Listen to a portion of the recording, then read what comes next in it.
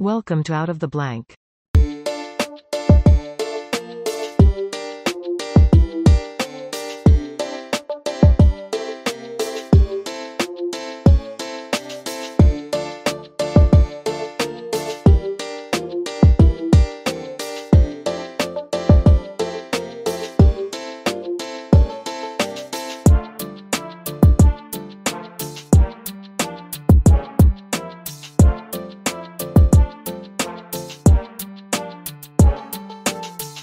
Welcome to another episode of Out of the Blank Podcast. Cory, it's a pleasure to have you on the show. Would you like to introduce yourself to everyone out there listening?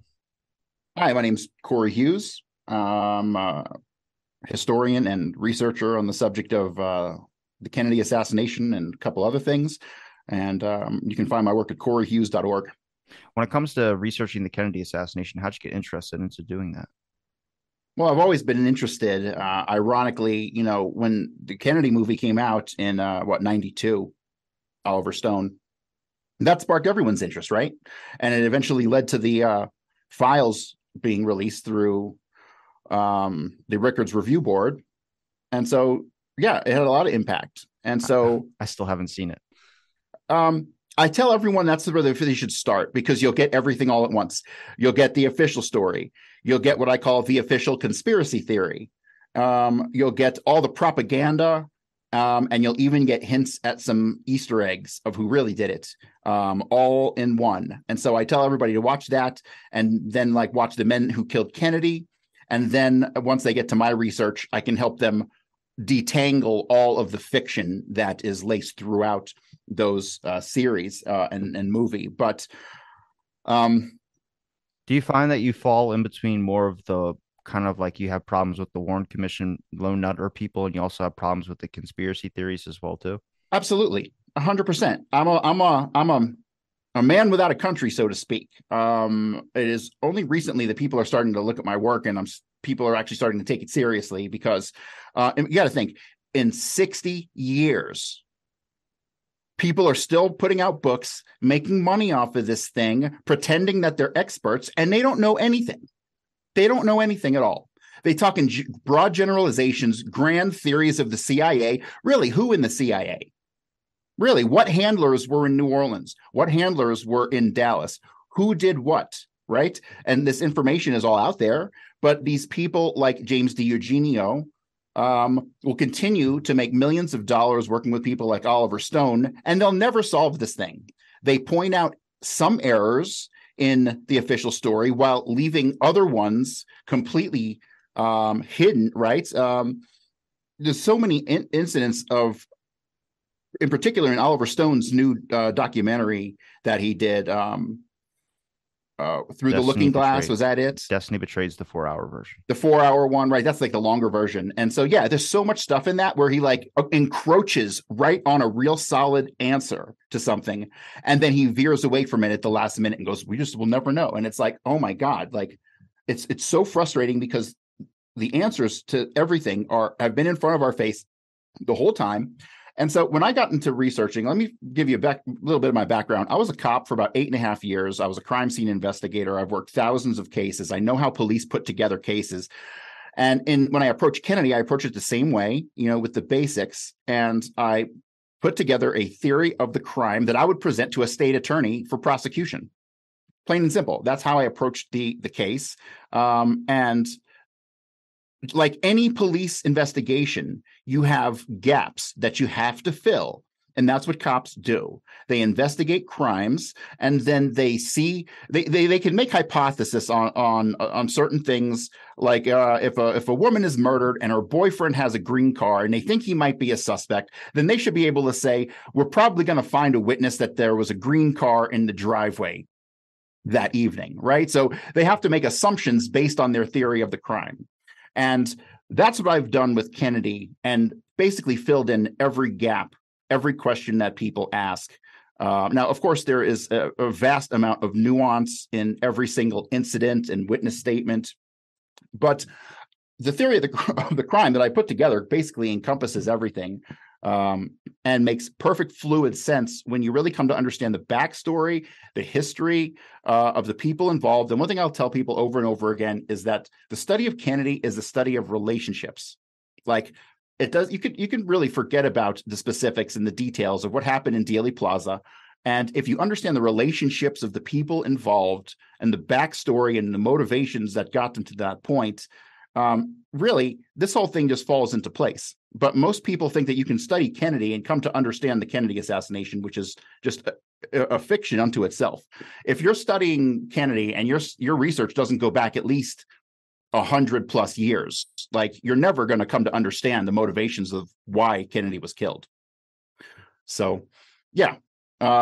It's rather frustrating when I see people like not be able to connect some dots that are very easily connectable. And it becomes obvious to me that their research was not as broad as they claim it to be. Now, someone like James DiEugenio doesn't really have an excuse. The guy's been studying Kennedy for 40 years. He should have been able to figure out what happened by now, and he hasn't. And people still look to people like him like he's some kind of hero.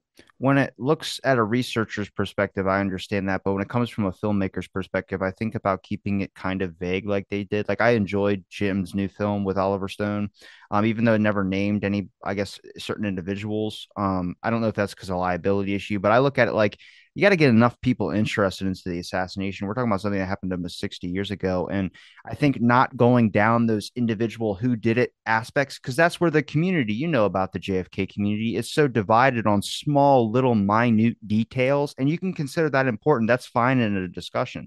But if you look at the Warren Commission, the Lone Nutter people, they never correct a small little detail that they got wrong on each other. But the conspiracy people pick through their own stuff. And that only creates like, are you crapping on my work? Well, then I got to crap on your work. And then there's that attitude where I'm like, well, how do we get the general public comfortable in entering this discussion if we've created already a hostile environment, which is like the worst possible thing? So I think that film kind of, and I need to point out that's I believe that's partially intentional. Like, COINTELPRO is a real thing. Yes. And I have zero doubts that the JFK research community for 50+ years has been infiltrated by COINTELPRO, and it keeps these people spinning in circles. Well, they say Mary Farrell is an agent or some type of inside operative. Well, Mary Farrell's husband, Buck, was a longtime CIA agent who the government still refuses to FOIA any documents on. One of the station wagons used by getaway people in Dealey Plaza was lent to the motorcade by Buck Farrell. So, yeah, Mary Farrell's a gatekeeper, 100%. I would give the Warren Commission answer to that, which is coincidence. I'm like, coincidence. Look, there's only so many damn coincidences before you have to start going, that's a fox. That's a fox. There's evidence that Buck Farrell was heavily involved in MK Ultra, and that's why his files are still they won't release them like at all. They just basically every request that the guy from the Black Vault, I always forget his name, John Greenwald. Yeah, he's put in for it and he's been rejected for it. And so, yeah, it's always the same story. My fear with people requesting Freedom of Information Acts on certain things like that is that they're going to destroy those documents. Because, like, I mean, if they know someone's looking for it and knows that it exists, it's just going to get destroyed. So it's like, what's the best way to get transparency is getting enough people on board to get finally documents released. But even though we see that delay now. Here's the problem. I think that some files are earmarked like never released 50 years ago, right? Like even in within CIA files somewhere. But today, there are still a million files out there on Kennedy, or however many, like whatever they say, there's more, because people don't realize what's connected to Kennedy. If there's I could DM you a dozen incidents that are connected to Kennedy that would have their own separate batch of files that people aren't looking into because they don't think there's a connection or don't know to look for a connection, right? So there's way more out there than just what they're withholding. But the documents that they're withholding, in my opinion, currently, they really are irrelevant to Kennedy in particular. And I think that they are being withheld because they highlight relationships, right? Some of the more important files I think that I know that they're withholding, and I don't know why they're withholding, are related to a guy named Harry Hall, aka Harry Haller, and another guy named Charles the Blade Taurine. Also, the David Morales files. And those files in particular, I suspect that those files are being withheld because all those files will illustrate the relationship those people had with the shooter on the grassy knoll, who's an extremely important person. And therefore, they'll never let those files out because it will show the relationship. And once you have the confirmation of the relationship between those people and the shooter on the knoll, then it's just that's a big leak. They won't be able to stop from getting the information out. So Why do you think they have files on Morales? Because when I bring up Morales, there's a document that I have that came out of Weisberg's archives where in parentheses or in quotation marks by his name when they list him says weak link. And I start going either they took a deal or they made an agreement with him to put him in like whatever that witness protection bullcrap, or it's because they take him out. I have no clue. David Morales is a psychopath, and he was an active participant in Dealey Plaza in the assassination. Okay. Explain. So, well, I can show you. Can I screen share? Oh, yeah. Let me put it All right. I always end up having to screen share because I can only say so much. I'm glad at least you brought like slides or something for me. We have the same bait, by the way. Oh, really? Yeah. My screen keeps going out. I've only had it like 2 months. That's the indestructible one, right? Yeah, they're semi-indestructible. I've had like 6 or 7 of them over the years. You can screen share. All right, I'm just pulling up my slides. Give me 1 sec. All right, this is one example of something that really I was ecstatic to solve, but it really pissed me off because it was really not, it's hard, but not 60 years hard. So when it comes to Morales and what happened in Dealey Plaza, let me see. You think a lot of the time it takes for these researchers to get there is because each one of them focuses down an individual avenue and never looks to explore any other information? Like I figured out with talking with almost probably 60 something researchers now that those little bits of details exactly where they focus, that Penn Jones saying of find one aspect and research the hell out of it. That is their biggest help, but also their biggest hindrance. Because I think at a point they were all supposed to converge and talk about their work, but each one of them thinks that their work is the individual answer or the individual gateway to finding whatever that key to that lock that opens up the whole thing. And I'm like, if you guys put all your work together, you realize it unfolds a lot of the events and everything kind of adds together to one. Let me just say this, like I wouldn't have been able to do the work that I've done if over the years researchers haven't dug up incredible data. Now, the JFK research community as a whole has dug up a ton of great data, but so much data, they're drowning in it. I was able, I believe, because of my training, my investigative background, my experience, I was able to bring fresh eyes to this case. Because when you look at all these researchers, none of them are cops. None of them have any official training. They just kind of winged it. Gil right? Jesus is. I'm not sure. I'm not familiar with him. Gilbert Jesus, I think his name is. He writes for the JFK Conspiracy Forum. Okay, so let's just talk about the shooter on the grassy knoll and how he basically got away. And the Secret Service was completely complicit. And so this is a really simple. I'm going to be jumping around in my slides before I go back and explain the totality of it. But let me show before you you this, do that, real quick. I'm surprised when they always show the Zapruder film, but then when someone asked the question, like, of course, there was multiple people filming this. It was an event. The president was coming through their town. And it's like the public doesn't even know that. They just picture the Zapruder film. So it's like educating them on like the 12 or 13 various films that are out there. Right. This is Alton's photo number 7. So this is the Secret Service car as it pulled into Dealey Plaza. The driver and the front passenger are Samuel Kinney and Emery Roberts. They're out of sight. Samuel Kinney's the driver. Emery Roberts is the special agent in charge, or the assistant special agent in charge, because the special agent in charge was Forrest Sorrells, who's in the lead car. Okay. So I've got them numbered here, 1 through 8. These are the men who, the official story puts in the Secret Service car. And these are the men who were in the Secret Service car up to a point. But you have 2 men who exit the Secret Service car. You have Clint Hill, who gets on the back of the president's limousine. And you have Dave Powers, who is an assistant to the president, who ends up getting out in Dealey Plaza. So then you go from 10 men on the car down to 8 men on the car. Okay. And then I'm just going to skip forward and just to show you the conclusion of this series of events that will take place. It goes from 8 people on the car back here to the McIntyre photo number 2. And now you're back to having 10 men on the car. So the Secret Service car picked up 2 men between the underpass and the location of the McIntyre photo number 2. Do you recognize the person on the car on the right side? This person right here? Do you know who that is? No. Now, does he look a little more familiar? The jaw looks a little bit different, but I don't know That's if you. David Morales. Okay. That's David Morales on the side of the Secret Service car. Let me go back and I'll explain the series of events here. So you have the shooting starts. The president is shot. Clint Hill runs to the limousine from the Secret Service car. You can see the lead car up front that's got Decker and Forrest Sorrells. They're braking and they're off to the left. And what they're going to do is they're going to let the limousine shoot past them. Okay. This is McIntyre photo number 1. A lot's going on here, but you see the lead car moved over to the left and allowed the limousine to shoot past it. But then, as it gets to the next overpass, you'll see that the limousine is now leaping the lead car once again. So you have this game of leapfrog that's going on here, okay?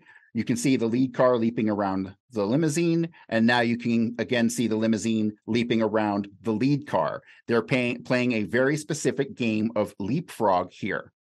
So let's go back to the McIntyre photo number 1. Now, this picture is one of the most important pictures that I don't know why they allowed to escape into the wild. So when we go back to see who's on the Secret Service car, it was on the side, you have John D. Jack Reedy and Paul Landis. Very distinct. John D. Jack Reedy has this like shaggy haircut. Paul Landis has this rounded haircut. And you can see that it's the same two guys when they get to Dealey Plaza, John D. Jack Reedy and Paul E. Landis. They're both about 6 foot tall, white guys. Very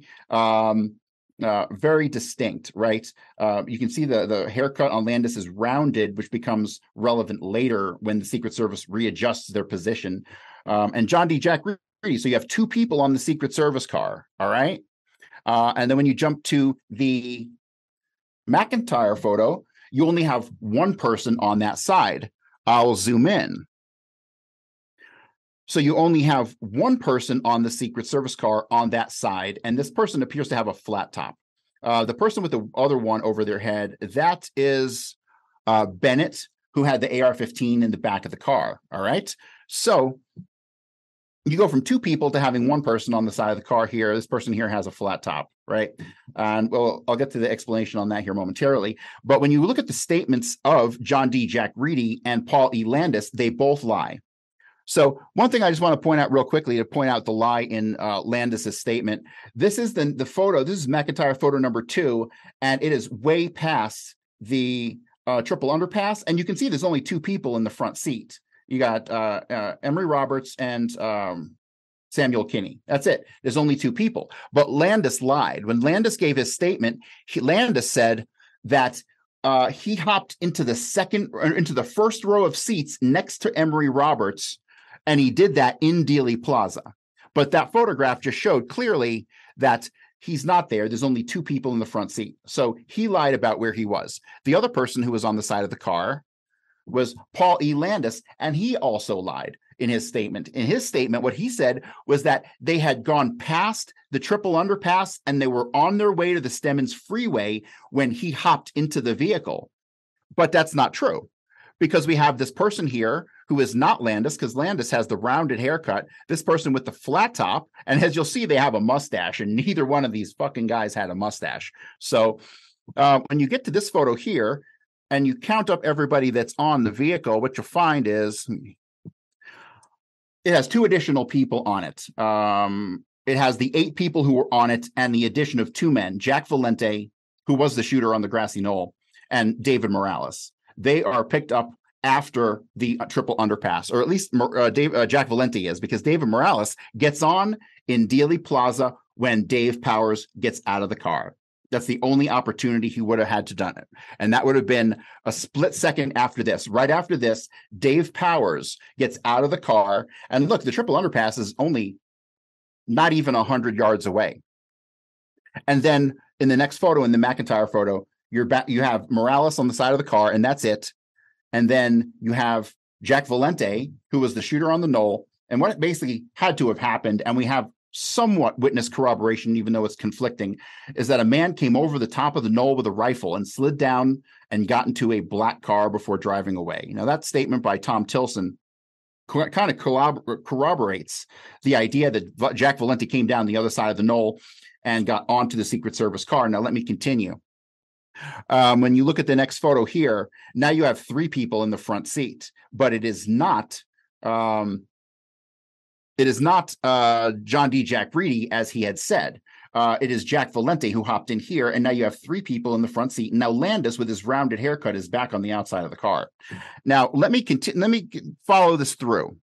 What happens is, I'm going to connect this to the magic bullet. So Jack Valenti shoots the president, goes over the top of the knoll, is picked up by the Secret Service car. The Secret Service car then makes its way to Parkland Hospital, where Jack Valenti places himself in the basement, where he is fetched by Cliff Carter, who is an assistant to Johnson. And so Jack Valenti places himself in the basement of Parkland Hospital, where the magic bullet was found. He was the man who fired the rifle that shot Kennedy. Therefore, he would have had access to the bullets to plant in Parkland Hospital. And then when the bullets are found, they're later swapped out by the FBI and turned into CE-399, which is what we call the magic bullet, which is actually a Carcano round, not a round from an Enfield 303. Now, how do I know it was fired from an Enfield 303? Because also that day, another person was arrested, and when they arrested him, they confiscated from him an Enfield 303 with 303 rounds, pointed tip 303 rounds, as was explained to Josiah Thompson and explained in his book 6 Seconds in Dallas by O.P. Wright and Daryl Tomlinson, who explained the bullet they found at Parkland had a pointed tip. O.P. Wright was actually a hunter, and he actually had a 303 round with him. And when Josiah Thompson spoke with him, he showed him the 303 pointed tip round, and he said, this is what it looked like. So when you read the statements of the Secret Service, it went from O.P. Wright to Richard Johnson, and then from Richard Johnson, it went to the head of the Secret Service before making its way to the FBI. When you read the statements on the identifications of the bullet, you'll find that the FBI outright fabricated some of the interactions between O.P. Wright and some of the FBI agents who had attempted to get an identification of the bullet. Ultimately, neither of the men in Parkland Hospital could identify CE-399 as the bullet that they found on the stretcher, because that was not the bullet that struck Kennedy, and it was not even the bullet that was planted. The bullet that was planted was a 303. Planted by this man on the left, Jack Valenti, and the man on the right is obviously his handler, and that is David Morales. So when it comes to someone hopping off the car and having the time to shoot Kennedy, when did you expect one of them to hop off the car to be able to go take the shot and then also slide down? No. That's not how it went down. Jack Valenti was on the knoll. He was on the diagonal overpass. The diagonal, so you have the fence line, then you have a concrete portion barrier, and then you have the overpass itself, right? I believe he was on that diagonal or near to that diagonal, because you have to think all the stories of the Secret Service car and the president's limo stalling or stopping in Dealey Plaza. Well, there's an additional witness that said that they both stopped under the triple overpass as the Secret Service car was speeding by, and that makes perfect sense to me. So that would have given Jack Valenti at least 10 to 15 seconds to come over the top of the knoll down to the other side, which would correlate with the witness statements by Tom Tilson. Even though Tilson was an off-duty Dallas cop and his statements are kind of janky, when I found that after having theorized what had happened, it kind of told me that, yeah, there's some shenanigans here with his statement. So but Jack Valenti is one of the more important people in American history. He was the head of the Motion Picture Association of America for 40 years. He was the head of the propaganda arm of the CIA for 38 years, running Hollywood out of DC. Is that the Operation Mockingbird type situations? Mockingbird was in 56. That's the whole nother thing. That was just taking over the news media. But no, certain forces have controlled Hollywood for a long time. And the CIA was in bed with those forces, and kind of. Well, they still influence it today. What's that? So they still influence movies today. Oh, the CIA runs Hollywood. Yeah. And Jack Valenti is the proof of that. And I can show you a couple documents on Valenti. This is so Jack Valenti. I'll give you a little background on Jack Valenti. Jack Valenti was born in 1921. In 1936, he went to go work for Humble Oil. He worked for Prescott Bush and George Bush. At the age of 15, he was a hall boy for Humble Oil. He ended up working there for 17 years. He was working there throughout the time he went to college. He ended up going off to World War II, where I believe they did some fakery with his war record, because the guy is most certainly an assassin, not a bomber pilot, as he was alleged. And none of the documents on the alleged unit he was in ever mention his name. So yes, Jack Valenti is a spook.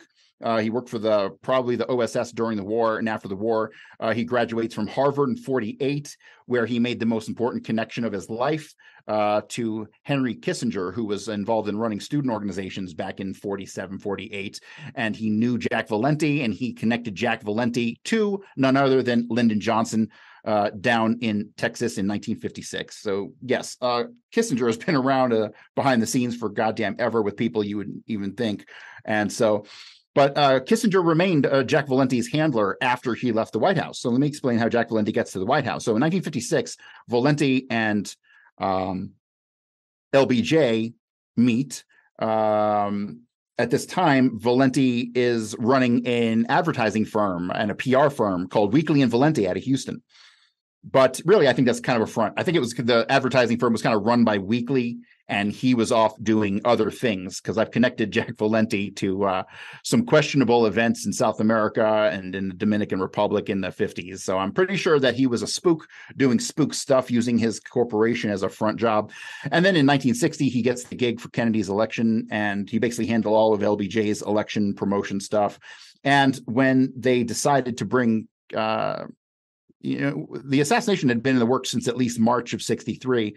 And so later on that year, I believe in September, when they made the decision on when and where it was going to be, Jack Valenti, and it was his firm that invited JFK to Texas in the first place. So Jack Valenti kind of went through this weird process that he was involved in every step of the way. I mean, he was involved with all of the promotion for the trip to Texas. He was involved in all of the booking and events for everything that Kennedy was doing in Texas. He was on the board of the Dallas Citizens Council, along with a guy named Sam Bloom. Sam Bloom was one of the owners of the Daltex building. And so Valenti was knee deep in the assassination every step of the way. And so when the time came, I believe that this was kind of his coming of age, his kind of making his bones, so to speak. And so I believe that was one of the reasons why Jack was also tasked with being the shooter on the Knoll. But also, if you study the Knoll shooter and you study various statements that have been made about him over the years, you'll find that many people knew who he was and had identified him by aliases. And I've been seemingly able to connect those aliases on the back end to a certain degree. One of those people being Otto Skorzeny, who was in Dealey Plaza that day. Otto Skorzeny was Adolf Hitler's personal bodyguard. He was like considered the elite of the elite Nazi soldier during World War II. And, after the war, you have people like Reinhard Gehlen and Otto Skorzeny coming into partnerships with Dulles, Bill Donovan, later on James Angleton. But the formation of the cabal that pretty much runs the world today formed at the end of World War II, and this directly connects to Kennedy because it's the same fucking people. Basically, the Nazis were funneled out of Europe and North Africa starting in about 1945, early 1945, before the war was even over. And before Paperclip, everyone talks about Paperclip, but before Paperclip, they funneled over 230,000 Nazis out of North Africa and Europe into South America. Like, that's legit. And that pretty much went on to become what's called the Gehlen Organization. And the Gehlen Organization is really responsible for like the state of the world today. The creation of NATO, the original 17 intelligence agencies, like the global security state was designed by Reinhard Gehlen. And I also believe that Reinhard Gehlen was the actual person who was the architect, the physical architect of the assassination. Why is Galen one of these characters that gets mentioned about? Why is he the architect? What Kennedy? Because he was a military he was just a genius strategist, and if there was anybody who was going to do it, he was in that loop at the time. And he had been confirmed involved with a bunch of the other Israeli assassinations. So when it comes to you got a guy. Well, when it comes to the reason Kennedy was taken out, why do you think Kennedy was taken out? Kennedy was taken out for, well, one reason ultimately, but really there's two reasons. Ultimately, Kennedy's number one priority in the world. Do you know what his number one priority was? I mean, I've heard various different reasons. What do you think it was? It was nuclear I always say this word wrong, deproliferation. And that's evident in his writings and in his speeches. Nuclear test ban treaty, but that was a surface ban. It wasn't an underground ban, so they could still test them underground. Right, because he knew that the machine worked slowly and he had to start somewhere. But his number one goal was to get rid of nukes. He did not want nukes whatsoever. And Israel, their number one goal was to get the bomb. And in 1963, everyone knew that they were working on it. In 1960, Time magazine, leaked information about Dimona, the Dimona nuclear reactor in the Negev Desert.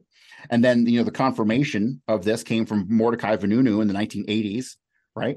So what you have is an immovable object and an unstoppable force between Israel and Kennedy.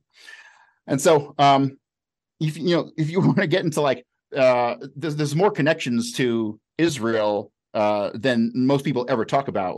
In the assassination, there was a guy named Hank Greenspun. Hank Greenspun was the head of the Sun newspaper out of Las Vegas, but Hank Greenspun was a longtime Israeli fucking spy who had been smuggling arms out of the country, along with a guy from Dallas named Jack Ruby.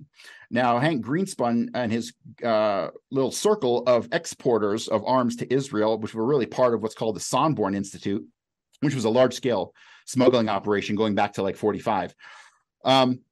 Hank Greenspun was able to get his name removed from the indictments, and also Jack Ruby. Jack Ruby was too, and you'll find very scarce connections between. Or published connections, I should say, between Jack Ruby and Hank Greenspun. But make no mistake about it, they were bosom buddies in this Israeli arms smuggling ring, along with a guy named Edwin Meyer. Edwin Meyer, if you know anything about Kennedy, Edwin Meyer came into Dallas the day before the assassination, met with Jack Ruby. He ran a company called Aeroflux or Aero. I always forget what the name of this company is, but it was basically a company that worked with Arnon Milchan, who happened to be the producer of the JFK film, smuggling nuclear triggers out of the country, right? So you have this twisted fucking arms smuggling network that's been going on since 1945. It involves the highest levels of the CIA post 48 because they're in bed with the Israelis. I mean, if you don't think that the CIA takes their orders from Tel Aviv, you don't understand the CIA. So yeah, how come a lot of researchers have not focused on the Israeli angle? That's a good fucking question. That's a really good question because it's the most obvious angle that there is. And all this stuff connects back to NUMEC with the smuggling of the nuclear material out of Apollo, Pennsylvania.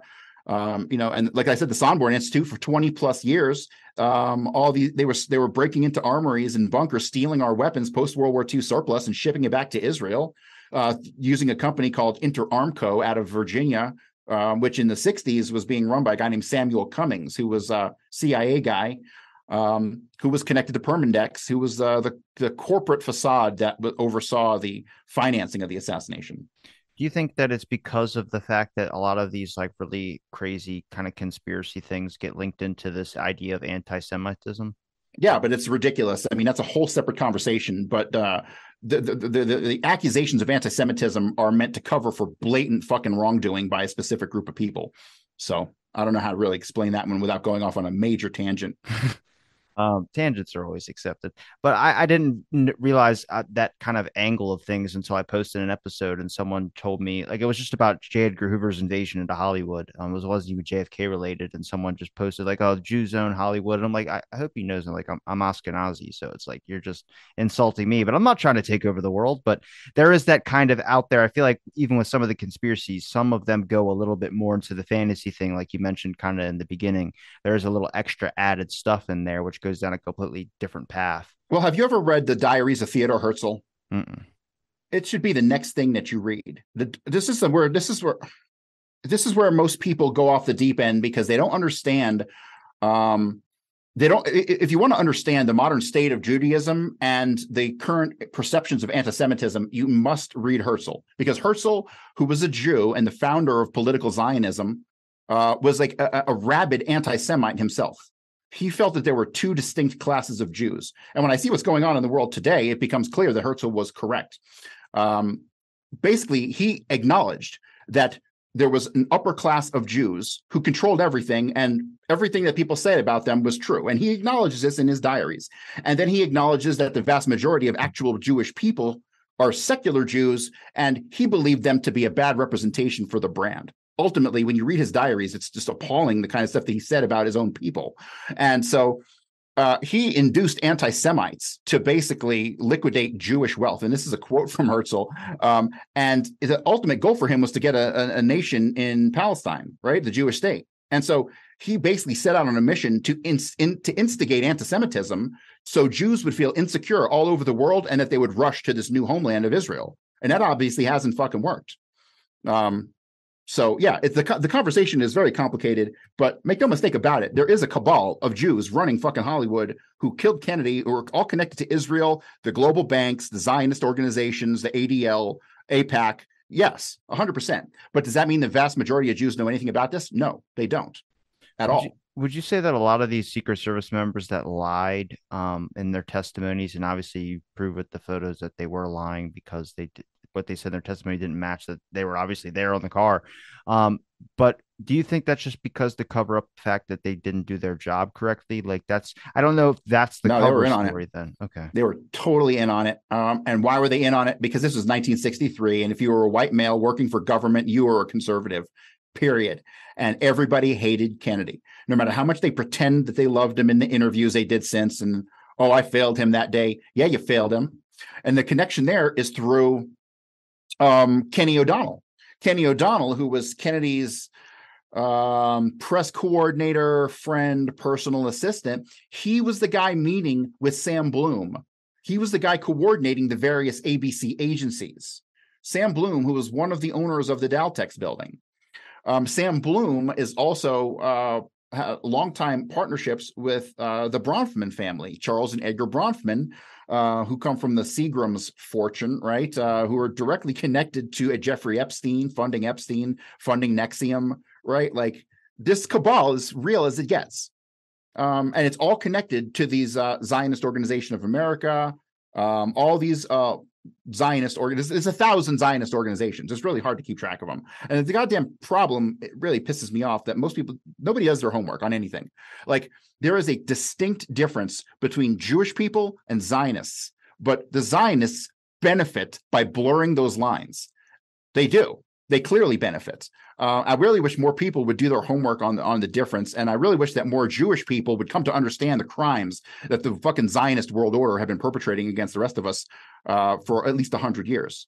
I mean, it's sickening. I think a lot of people don't focus on this, and I'm surprised it's the first time I'm kind of hearing about all this, only because I think it's the way that society is, that nobody talks about this stuff because like stigmatized, but I think it's stigmatized on a purpose for not being able to ever assume, like the whole JFK topic, even try and talk about it to someone who's not a researcher or anyone who's not interested in the assassination. They just roll their eyes and call conspiracy. And it's that idea of calling it a conspiracy. It is a conspiracy, but it's like that way we think of it now just dismantles any information or any other words.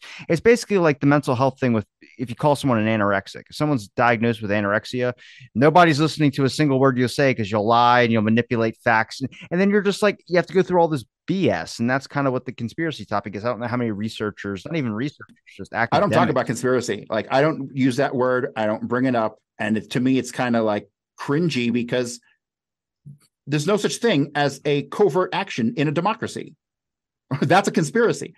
And we live in a world of covert actions within a democracy. Dude, so if we're not a democracy. If you have any information on the assassination of Castro and the number of plots, we could talk about that. Yeah, I'll tell you how many plots there were. 0. What? 0. Come on. I've seen a document that has like 13 people listed in Cindy Gottlieb. And the CIA don't make their own fake documents. Give me a break. The CIA distributes fake documents internally, specifically for release. Like the depths of their deceptions know no bounds. And here's the problem. After the Bay of Pigs, the CIA continued its smuggling and export operations, particularly to Israel, for the weapons and the arms that they were shipping. And they were using Cuba as a jump-off point from Cuba to Haiti, and then to bounce off from there. So how the hell was the CIA able to continue their smuggling operations bouncing off of Cuba and Fidel Castro didn't know about it? Give me a break. Castro was a smuggling partner of the CIA, and nothing I've seen has convinced me that any of these plots were real, where the United States of America, and we couldn't knock off a dinky fucking dictator on a small island 90 miles off our coast. Really? Give me a break. The whole assassination of Castro stories to me are just, it just hit me all of a sudden when I realized that this is separate but kind of connected. When I realized that, all the money that they were raising and all the weapons that they were stealing, David Ferry stole all the weapons from the bunkers at Homa and another one in 61. And it was allegedly all for the anti-Castro Cubans, right? They were funneling all this money to the anti-Castro Cubans. Well, where was the Cuban People's Uprising? Why was the Bay of Pigs a failure? What happened to all the money and all the weapons that were being shipped to the Cuban rebels? It got deflected to Israel. They never got a penny of it. They never got any of those weapons. All those weapons, and we know this thanks to Gordon Neville, all those weapons that they were stealing from the bunkers ended up going to Interarmco out of Virginia, which is a CIA-run weapons smuggling company, who was then shipping them through Samuel Cummings to Israel to fight the fucking Palestinians. So the whole anti-Castro Cuban angle of the Kennedy assassination is a bogus front. It's irrelevant. There were 2 anti-Castro Cubans involved in the assassination, but both of those anti-Castro Cubans, and we're talking about Emilio Santana and Sergio Arcacha Smith, both of those guys were actively working for the mob. They were bagmen for the mob at the same time that they were allegedly running these anti-Castro operations. But let me tell you, every bit of that money and every bit of those weapons got funneled to Israel. Those guys didn't give a shit about Cuba. That was all a CIA front, just like the fake churches, for money laundering and raising money for covert ops. Plain and simple.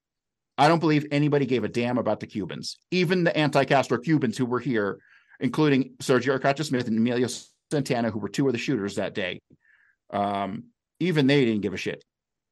So, yeah, everything that we know about that era of history is mostly bogus. So, and you come to understand this. Would Go you say ahead. the organized crime aspect of things is bogus, or that relationship's been going on since I think the 40s, if I'm not mistaken? The organized crime, you mean with Cuba? Yeah, well, not just Cuba, just the relationship with the mob and the government in the first place. Oh, no. Yeah. So the mafia and the CIA have been working together since 47, but they were working together before 47. Really. You can go back to the relationship with the U.S. Navy and Lucky Luciano, and running the docks in New York, right? Because they were worried about Nazis and smugglers in New York, and who ran the docks. Albert Anastasia did, right? So who was Albert Anastasia's boss? It was Lucky Luciano. So the U.S. Navy cuts a deal with Lucky Luciano in the 40s. And that's kind of where the beginning of that relationship started. But you can really go back before that. And this is all in Doug Valentine's book, Strength of the Pack and Strength of the Wolf, which are 2 of the most, those are mandatory reads for anybody who cares about any of this stuff.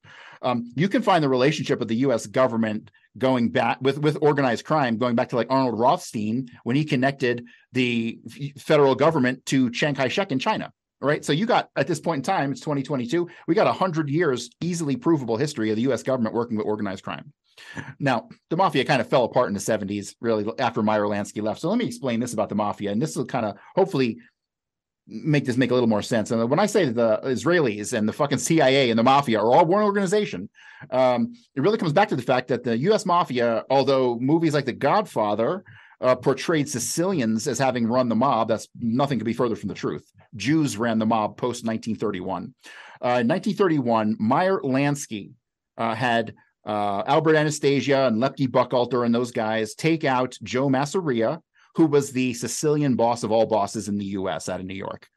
Him and Joe Masseria were the top 2 Sicilian bosses, and they got whacked in 31. So Sicilian control of the mafia lasted for 10 years, 1921 to 1931. That's it. After that, the boss of all bosses of all time in the mafia, regardless of what bullshit stories you hear otherwise, was Meyer Lansky. Meyer Lansky controlled the mob from 31 till the late 70s when he tried to flee to Israel. And Meyer Lansky is a Jew. All the guys who worked for Lansky were Jews. Lucky Luciano, Albert Anastasia, Bugsy Siegel, Mickey Cohen, all these famous mobsters were Jews. And they were in bed with Israel post 1946, before there was even an Israeli state. And you can even find evidence that there would not even be an Israel if it was not for the United States Mafia. Particularly because of the Sonborn Institute and Meyer Lansky's assistance with smuggling stolen U.S. arms out of the country to fight the fucking Palestinians, right? So the relationship between Israel and the U.S. Mafia, they're one and the same, going back to the 1946 with the meeting between Reuven Daphne, who was an emissary of the Haganah, who came and met with Bugsy Siegel in L.A., and within a couple of months, Bugsy Siegel gave Reuven Daphne $50,000, and that was the birth of the relationship between the two. Then Ben-Gurion connected directly with Meyer Lansky. Then Menachem Begin connected directly with Mickey Cohen. And that leads us to the assassination. What about Trafficante Giancana? Trafficante is out of Tampa. Giancana is out of Chicago. Marcelo was out of New Orleans. Yeah, but those guys, Trafficante and Giancana, are Italian, and the only reason Jack Ruby couldn't be a made man was because he was Jewish. No, that's no. So Trafficante was a personal close friend of Meyer Lansky.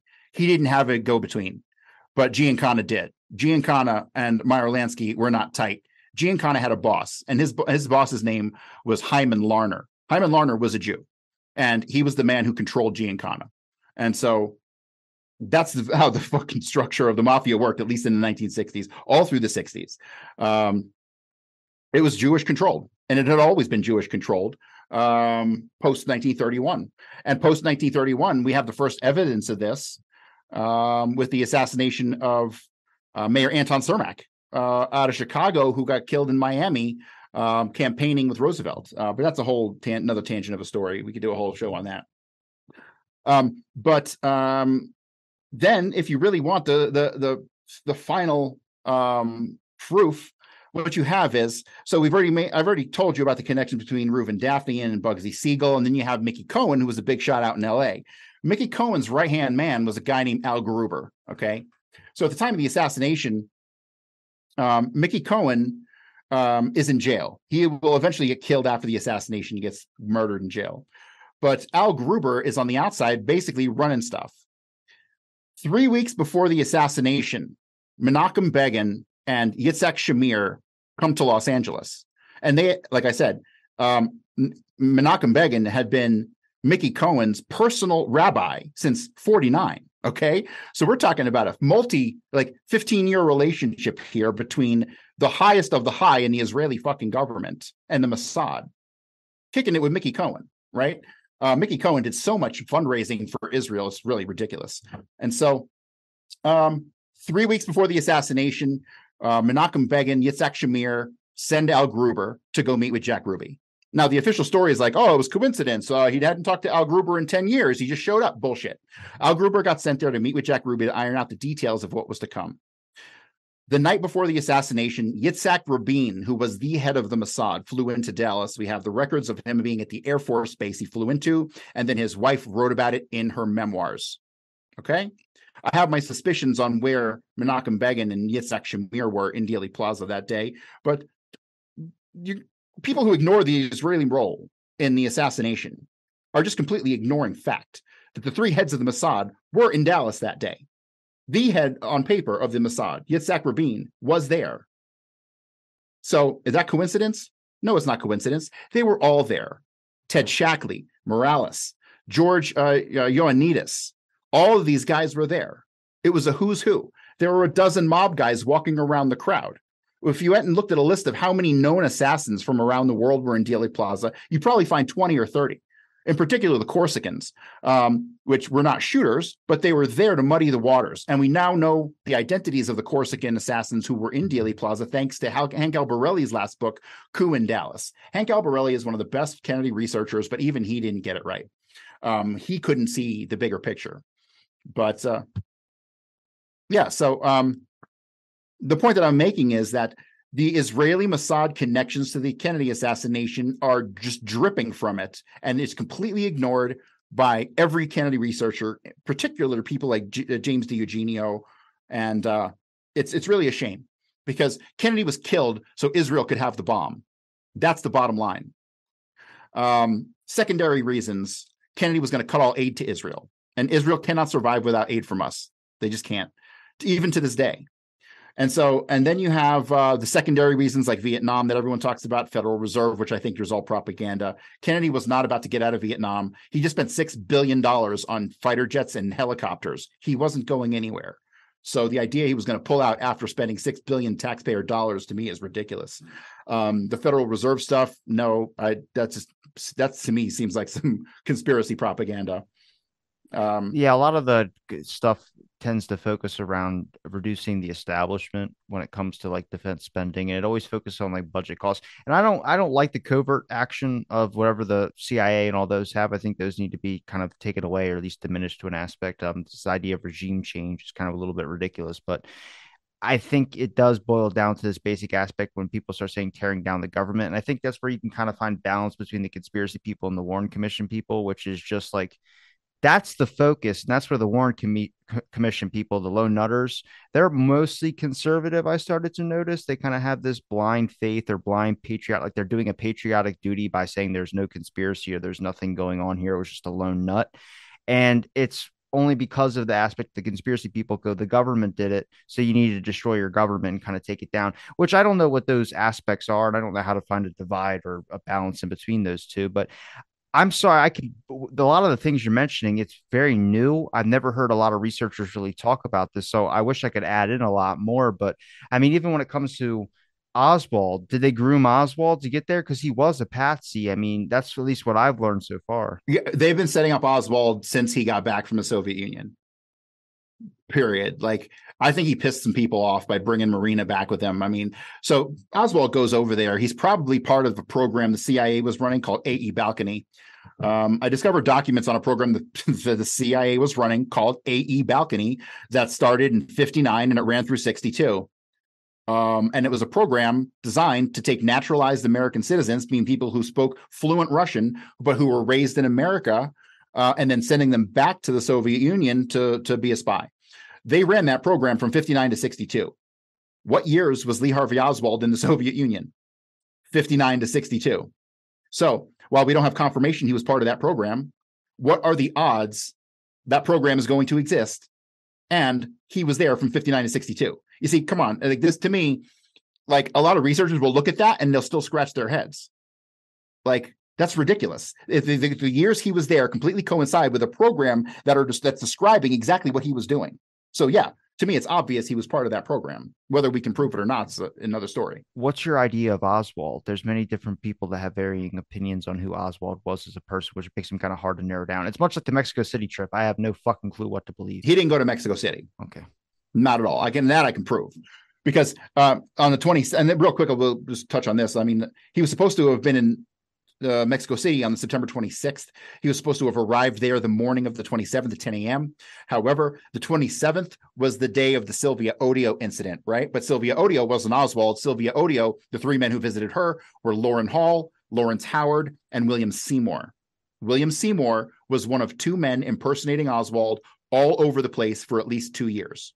Well, that I know for a fact because there's multiple people talk about shooting a target, saying this is what I'm going to do to the president. If you're going to plan an assassination attempt on the president, you don't fucking do weird stuff like that. That was also William Seymour at the gun range. That was not Oswald. That was William Seymour. I've heard people suspect like Michael Payne or someone like that. No. I've heard that too, but no. And I'll tell you why. Because we have some FBI fuckery with the descriptions given to them by Garland Slack and by Malcolm Price. Okay, those are the two best witnesses in identifying the people at the gun range, right? Well, first off, the rifle that was brought to the gun range was not a Carcano. It was like a copy Mauser 7.65 sporterized that had the wooden surface on the top removed. Okay, so Oswald never went there. It's used to show that he had the rifle. It's supposed to show that he was shooting other people's targets, which Garland Slack attests to. But Garland Slack saw him there on 3 separate occasions. Malcolm Price saw him there on numerous other occasions, going back to the day the rifle range opened on September 28th. Well, I'm getting off track. This is a lot of tangents here, so I'm trying to keep this all coherent while sticking to my original point. I'll give you all my time. My original point was that there are 2 documents that clearly show Oswald was still in New Orleans on September 26th because he closed out his P.O. box and he left a forwarding address to Ruth Payne's house on September 26th.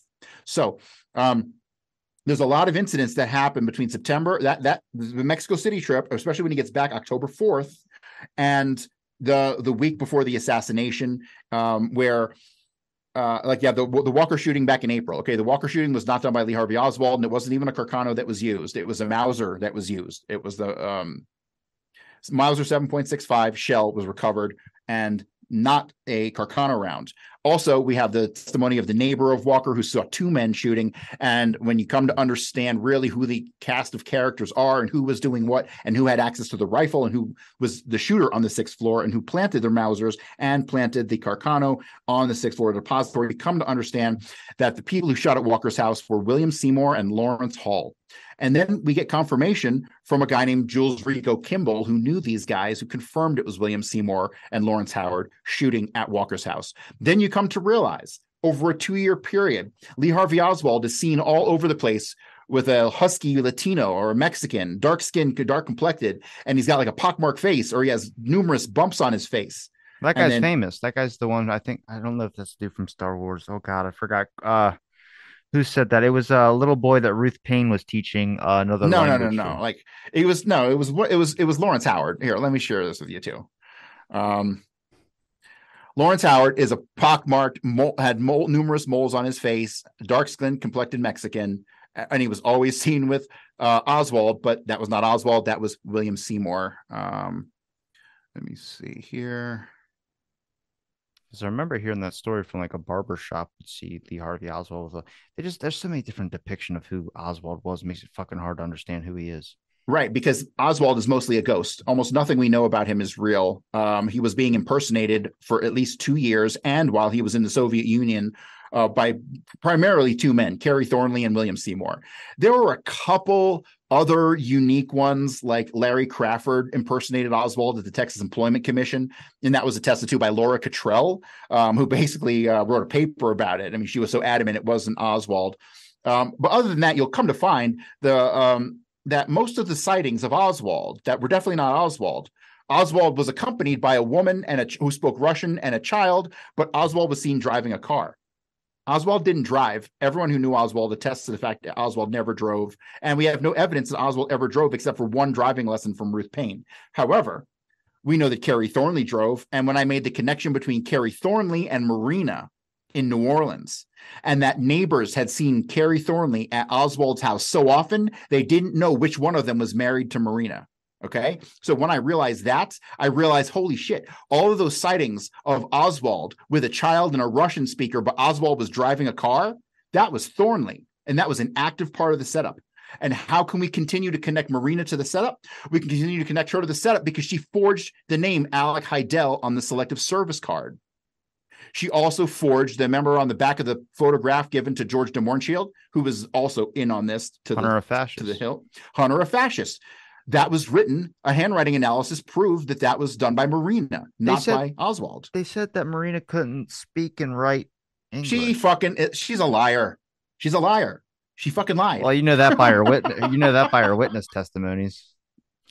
She lied about everything. And after the assassination, she was part of the setup moving into it. She knew Thornley. She was going around with Thornley shooting rifles, particularly next to the Stemmons Freeway. Believe it or not, there were a couple incidents where Thornley, or someone they said was Oswald, was shooting at a bunch of bales of hay off the side of the freeway, not the sports drome incident, other ones. And that they were seen with a woman and with a child. And when I realized, holy shit, Kerry Thornley was in Dallas. Kerry Thornley was living at the boarding houses, not Oswald. It was Kerry Thornley driving around with Marina, leaving violent impressions everywhere. Like they went to stores together. They did all kinds of stuff. And the official story kind of ignores it. The conspiracy people say it's Oswald, but it's not Oswald. And I'm saying none of those were Oswald. I don't have a single incident of Oswald doing anything until he shows up at the Texas Theater. I can attribute almost every incident we've ever heard of involving Oswald to either Kerry Thornley or William Seymour, or a definite imposter. Like this is like the incident down in Clinton where he allegedly went down to Clinton for the voter registration. I completely debunked that whole story. It was not Oswald. It was definitely Kerry Thornley. So I'm just waiting for you to toss out that Lee Oswald died in the war and someone just did some type of manipulation to their face to dress up as this. That's why he doesn't look accurate. Okay. No, I don't know. That's how most of these horror movies end up, is that type of weird stuff. So let's talk a little bit about the duplicate Oswald theory that was put forth by John Armstrong. It's kind of hard to avoid and it's kind of hard to ignore. So John Armstrong, did you read Harvey and Lee? I didn't read Harvey and Lee, but I'm well aware. Like the other Oswald, my buddy Gary Hill talks about that in his book, Duplicate. So here's the problem with this whole duplicate Oswald thing, and I want to try to explain this from a rational perspective.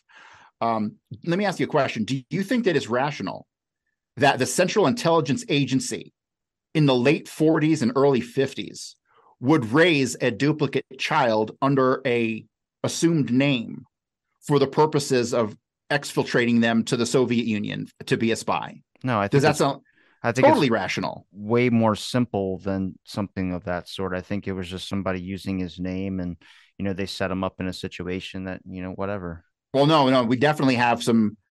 We have basically 10, 12 years of duplicate school records of Oswald going back to like 1947. First in New York at PS 44, then later on down in Fort Worth at Stripling Junior High School, where he was enrolled and students knew him, where he also simultaneously attended in New Orleans, Beauregard. There was a Marguerite Oswald and Marguerite Oswald lookalike. This is very real. They were definitely raising another child under the name of Lee Harvey Oswald. But the question is, for what purpose and to what end? And I believe it was just a simple plot to get a spy in the Soviet Union. I believe that whoever Oswald's father was definitely CIA, because and probably OSS during the war. Or he died in 30. He died in the 30s. So it's like when I try and listen to Vincent Salandria and I hear him talk about so much stuff, and I'm like, damn it! Even for me, that's into some of the to real conspiracies like COINTELPRO and all that. You got to prior it with other events. It's just anybody that's new looking at hearing Vincent Salandria talk, they go, this guy's off his rocker. And it's like, because he's seen way more than what we've seen. And that's why he's talking like that. It's like when I get in a conversation about JFK or something, I'm talking to somebody, they're like, whoa, whoa, whoa. Like, because they're not up to speed, because they're not involved in it. They don't know a lot of the weird stuff that goes on. Even the magic bullet there, you try and say that to someone who has never looked into any government corruption in their life, and they're kind of like, oh, that's the government would never fake a bullet, or they would never, lie like that. It's like, what do you not know about the past COINTELPRO of freaking creating fake coloring books for all the white supporters of the Black Panther Party and sending it to them? Like, I mean, that's crazy stuff, but when you can show it and have the documentation to back it up, it just helps people get to that level. So it's about getting the world to understand that. But even with the backyard photograph, when Lee says that's me, but that's my face, we don't know that's that he not said me. that. This is nothing I need to point out. All the people who relayed information that said Lee Harvey Oswald said X during interrogation are fucking liars. So we don't know that Oswald said any of the things that they say he said at all. Well, I trust Bart Camp and Malcolm Blunt's archives, where he's getting that information from Truly's notes or no, Hostie's notes. And Yeah, I don't trust Hosty. I don't trust any of those guys. None. Hosty had been involved with Oswald since he got to Dallas. And not only that, Hosty was involved with George de Mohrenschildt going back to the 50s. He was stalking Marina, wasn't he? I don't know. Hosty is one of those guys who was like on the outskirts, not involved directly in the assassination, but he was connected to people who were, like de Mohrenschildt. Like he was involved with a case with de Mohrenschildt in the 50s, and they had stayed quote unquote acquaintances since then. So like it's just Hosty's a weird one. I think that he got in a situation, didn't know what was going on. Then the president got killed, and he went into like cover your ass mode. That's all you see a lot of that in the assassination. Yeah. That because if there was a conspiracy, and then Hosty turns out that he could have foiled the conspiracy, and it wasn't just a lone nut, then yeah, it would have been even worse for him. So, well, I mean, look at the number of people that were knocked off in like 3 to 4 years after the assassination in that time period alone. I mean, I put like 8 on my Instagram story, and like half of them were throat chops. I was like, there's more than just one person getting throat chopped. There's a couple of people. And I asked just people that weren't conspiracy people. I was like, what do you think that is? Just getting a throat chop. And they go, well, that's a trained killer. And I was like, yeah, you don't accidentally, even if it's a mugger, you don't somehow throat chop and able to kill somebody like that. That's just, and I think that's when you look at a lot of testimony from witnesses and people that started coming out later. I do believe a lot of it is like trying to write a second book. There's plenty of people out there like Clint Hill. His new book was the complete opposite of what he's written in the other 5 or 6 that he's written. Clint Hill is a fucking liar and a traitor to his country. So there's a lot of that where people have been doing it for profit and gain, which sucks. But there's also people that were afraid to testify a lot of times as well too, and that's where like the various films that I mentioned in the beginning about the number of people that were recording. None of those people. Some of those people are like, no FBI agent. Nobody came to me and asked for anything. I was like, yeah, they weren't doing an investigation. They were trying to wrap it up as fast as they possibly could. Yes. but with the Secret Service, I want to kind of shift back to how deep this conspiracy actually went.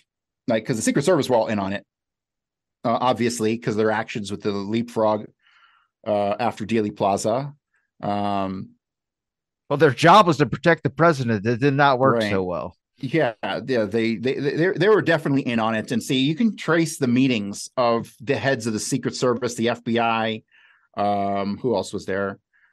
There were a couple other organizations who, for the coordination of the motorcade, which was handled by the Dallas Citizens Council, met with Sam Bloom.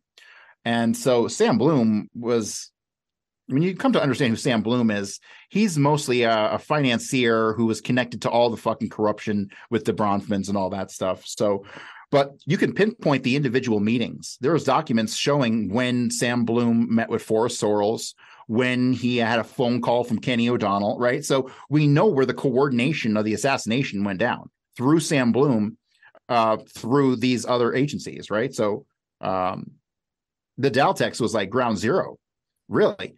So the stories about people getting arrested looking for phones on the third floor, like Larry Floor, who is actually Ted Shackley. Why does this sound so familiar? It sounds like it's not Jim Mars, is it?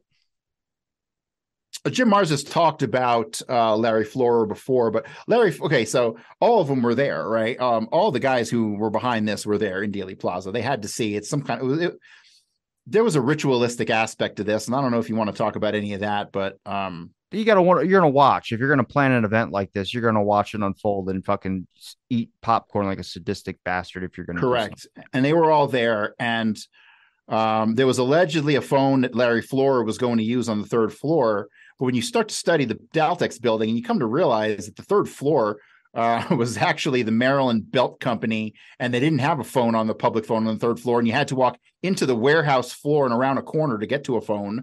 You come to realize that there was no public phone up there. So everyone who got busted in there saying they were going to the phone on the third floor, no, they were probably going to the third floor as a safe house, probably functioning as a safe house. But it didn't work too well because they arrested at least 2 or 3 people out of that building, including Eugene Brading, Larry Floor, a couple other people. They arrested half of the guys who were involved in the assassination on the ground. But see, they planted people on the ground to be arrested. They knew they couldn't get out of there, right? Like so many people, like Dave Yaris, who was the shooter between the pergola and the fence. You know, the bullet that was dug up out of the ground that disappeared. The FBI that agent, was when you line up where that was, and you line up where witnesses saw a shooter between the pergola and the fence, and then you look at the Nix film that was clearly edited to remove that part of the video of the film itself. It becomes obvious there was a shooter there. When I did my homework on who that was, I determined the shooter there was Dave Yaris, who was a Miami hitman, but he was Chicago mob. He was a Chicago outfit guy, grew up with Jack Ruby and a guy named Lenny Patrick. That bullet they pulled out of the grass, they never submitted that to evidence, did they? No, I believe the guy who pulled it out of the grass was Gordon Novell. If you look at those photos, it looks pretty clear cut that it's Gordon Novell to me. And then, all the David Ferry's guys were in Dallas. We got Thomas Beckham photographed at Love Field. All the guys were there. Andrew Jerome Blackman was David. So David Ferry was one of the shooters on the knoll. There were 2 shooters on the grassy knoll. The first shot that was fired by David Ferry was a shot that hit Kennedy in the throat. So that one. Well, the only people I've ever heard mention 2 shooters was Blakey, and then also Joe McBride mentioned that 2 people in alleged Dallas police uniform, the same people that were. No, the police uniforms, I believe I believe there was a Dallas cop back in there. I believe his name was House. I believe that you can get a police uniform. That's not hard. Right. But the Dallas police were in on this to a degree. I mean, when you look at the actions of Dallas police and what they did in the moments afterwards, it's obvious they were all in on it. I mean, this was huge. I mean, it was probably coordinated through the mayor down through the district attorney, because all these guys were Texans in the 60s who worked in government, right? Give me a break. There were no liberals then, right? People don't understand. Roger Craig, and Roger Craig is such a disappointment to me. What? Because, well, first off, he outright lied about him personally seeing 3 shells under the window. There were no 3 shells under the window. There were only 2. When you dig into the documents surrounding the shells that were allegedly collected under the window, you'll find, and I have all this stuff right here. I can show you whatever you want. you'll find that all of the initial reports indicate that only 2 holes were collected. 2 holes were collected and handed over to the FBI. J. Walton Moore, and what was this other guy's name? You can show it if you want. I want to see it. Yeah, let me find it. Okay, I'm not so saying you're not right. right. Just I need to know what where are you getting a lot of your Are you getting from Weisberg's archives too, or I get some from there. Yep. it's they got so a lot of the hard when Garrison you files. when you search for these things. It's hard to find. Like sometimes, like Jack Ruby stuff is labeled under his real name, Joe Rubenside, or whatever it is. Oh man, there's when you go through Garrison's miscellaneous files, those are the best. Like miscellaneous or new leads, right? He's got a bunch of like stuff that was never followed up on, which is just pure gold. But there, tons of stuff. But see, fucking Garrison was slick. When Garrison organized his files, right? So David Ferry allegedly went to the Winterland ice skating rink, right? You know that story? Mm-mm. Okay, so after the assassination, David Ferry's alibi was that he went ice skating in Houston. So I figured you know about that. That's a No, nobody's mentioned that. A lot of people haven't mentioned David Ferry. I haven't even really dived into Garrison's investigation yet. A lot of stuff, what I've tried to, I mean, I've tried, I'm trying to talk to as many people as I possibly can. Everyone's got their own individual angle. But for me, the whole thing is like, if you're going to get people to the level of conspiracy, is the most things that we can easily get people to just see that there's a problem here to get transparency. And that is the fact that there was a cover up of what happens to the president. There's a lot of things that didn't add up. And then all this details and all this stuff is after people are already hooked in and see the conspiracy. We can just show them this and get to who the actual shooters are. I mean, I get from a research aspect of trying to point out the individual people involved in this type of thing. But I feel like even it's like with the medical evidence, you try mentioning that to someone who doesn't know anything about a bodily autonomy or just all that medical stuff in the first place, their eyes glaze over. Yep. I trust me, I know it's hard. That's why I'm just writing a book. My book will be done in about 2 months. I'm like 10 chapters in. And so that's going to explain everything. I'll have you back on to promote that if you want. Yeah, definitely. This is like the original document that came from the Dallas Police Department of what they collected: 6.5 spent rounds, 2 live round, 6.5 only 1. And so later on, I wish I had the newer. When you look for the official version of this document, you can see that instead of 2, they wrote over the 2 with like a pen and turned it into a 3. When you look at the crime scene reports, 2 spent holes from 6th floor window. And is this the FBI's report? This is the Dallas police crime scene report. 2 spent holes from the 6th floor window. This one is from J. Doyle Williams. J. Doyle Williams is the FBI who received the fucking rounds from the Dallas police.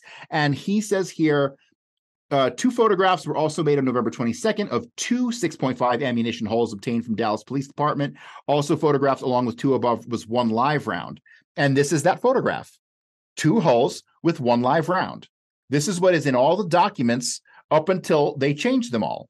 And so a week after the assassination, and this is the proof of this, a week after the assassination, Vince Drain on November 27th, this was from Hosty. I don't know how he ended up with the damn thing, but it says when Detective Doherty had it. When Detective Doherty returned from the Identification Bureau, he returned the 1 empty hull which I kept in my possession. Oh, so he must have given it to Hosty. Several days later, I believe on the night of November 27th, Vince Drain of the FBI called me at home about 1 o'clock in the morning and said that the commission wanted the other empty hull and a notebook that belonged to Oswald. Okay, so you're telling me that they only collected 2, photographed 2, turned over to the FBI 2, and now a week later they realize they need a 3rd round, and then they fabricated 1. And that's exactly what the fuck happened here. This, if nothing else, this is an absolute break in the chain of custody of a 3rd hull.